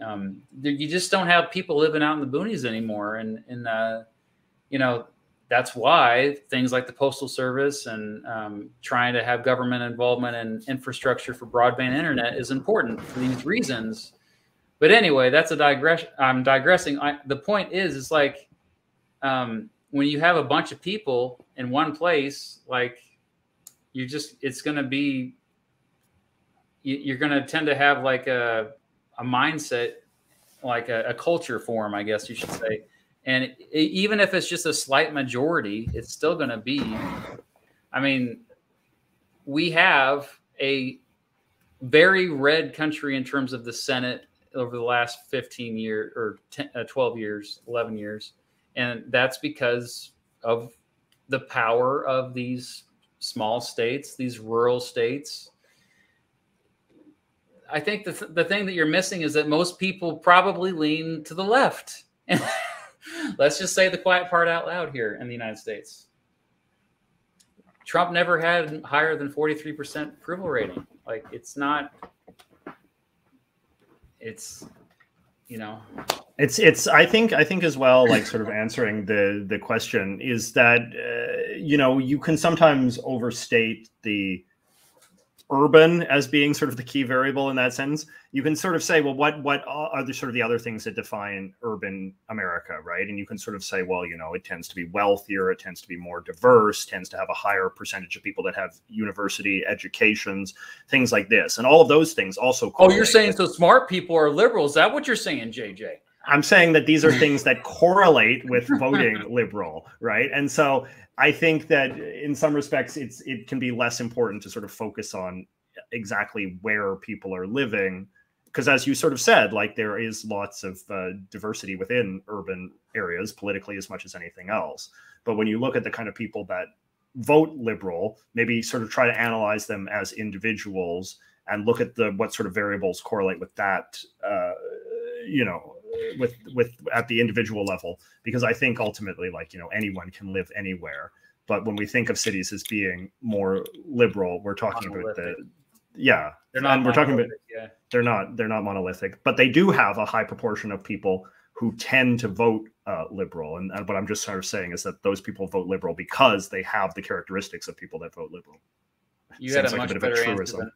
Your answer was so much better than mine. Yeah. Okay, so unions. Do you see there being a more EU-styled unions on other continents? I mean, we're already, there's Africa. There's been unions that have. I mean, there's the African Union. I'm not sure if that is quite comparable. Yeah, I don't know. There's the what's the one that's in Southeast Asia? Oh yeah. I don't know if that's quite the same as like the EU, though. I mean, it's hard to say, like, because I'm just not an expert of international organizations. This is like what our old buddy Canubas, he loves this topic, so he would probably be able to answer that question better. Still around. That is a good question. I'm frankly, oh yeah. So it is ACEEAN, Southeast Asia Union. Probably saw about it in a Canubis video. All right. Well, we probably should wrap this up here. It's been 2.5 hours. So I'm good. I still have to do some more editing, Matthew, to get my video ready for tomorrow. Right. So yeah. You got a video tomorrow. I do. Ooh, how do I get rid of that comment now? That comment might just stay on the screen forever. Carlos. Oh, there we go. Okay. There you go. Well, thank you, JJ, for doing this. Thank you for having me. We were looking for an excuse to collaborate again because so many of our viewers actually request it. So I was like, well, let's just do a live stream, and then excuse to get to know each other more and have a great conversation. So thank you. Thank you, Matthew. I had a lot of fun doing it. It was great. All right. Well, everyone in the chat, thanks for being here and watching at home. And I'll leave this up. Thank you. Later. Have a good night. Night.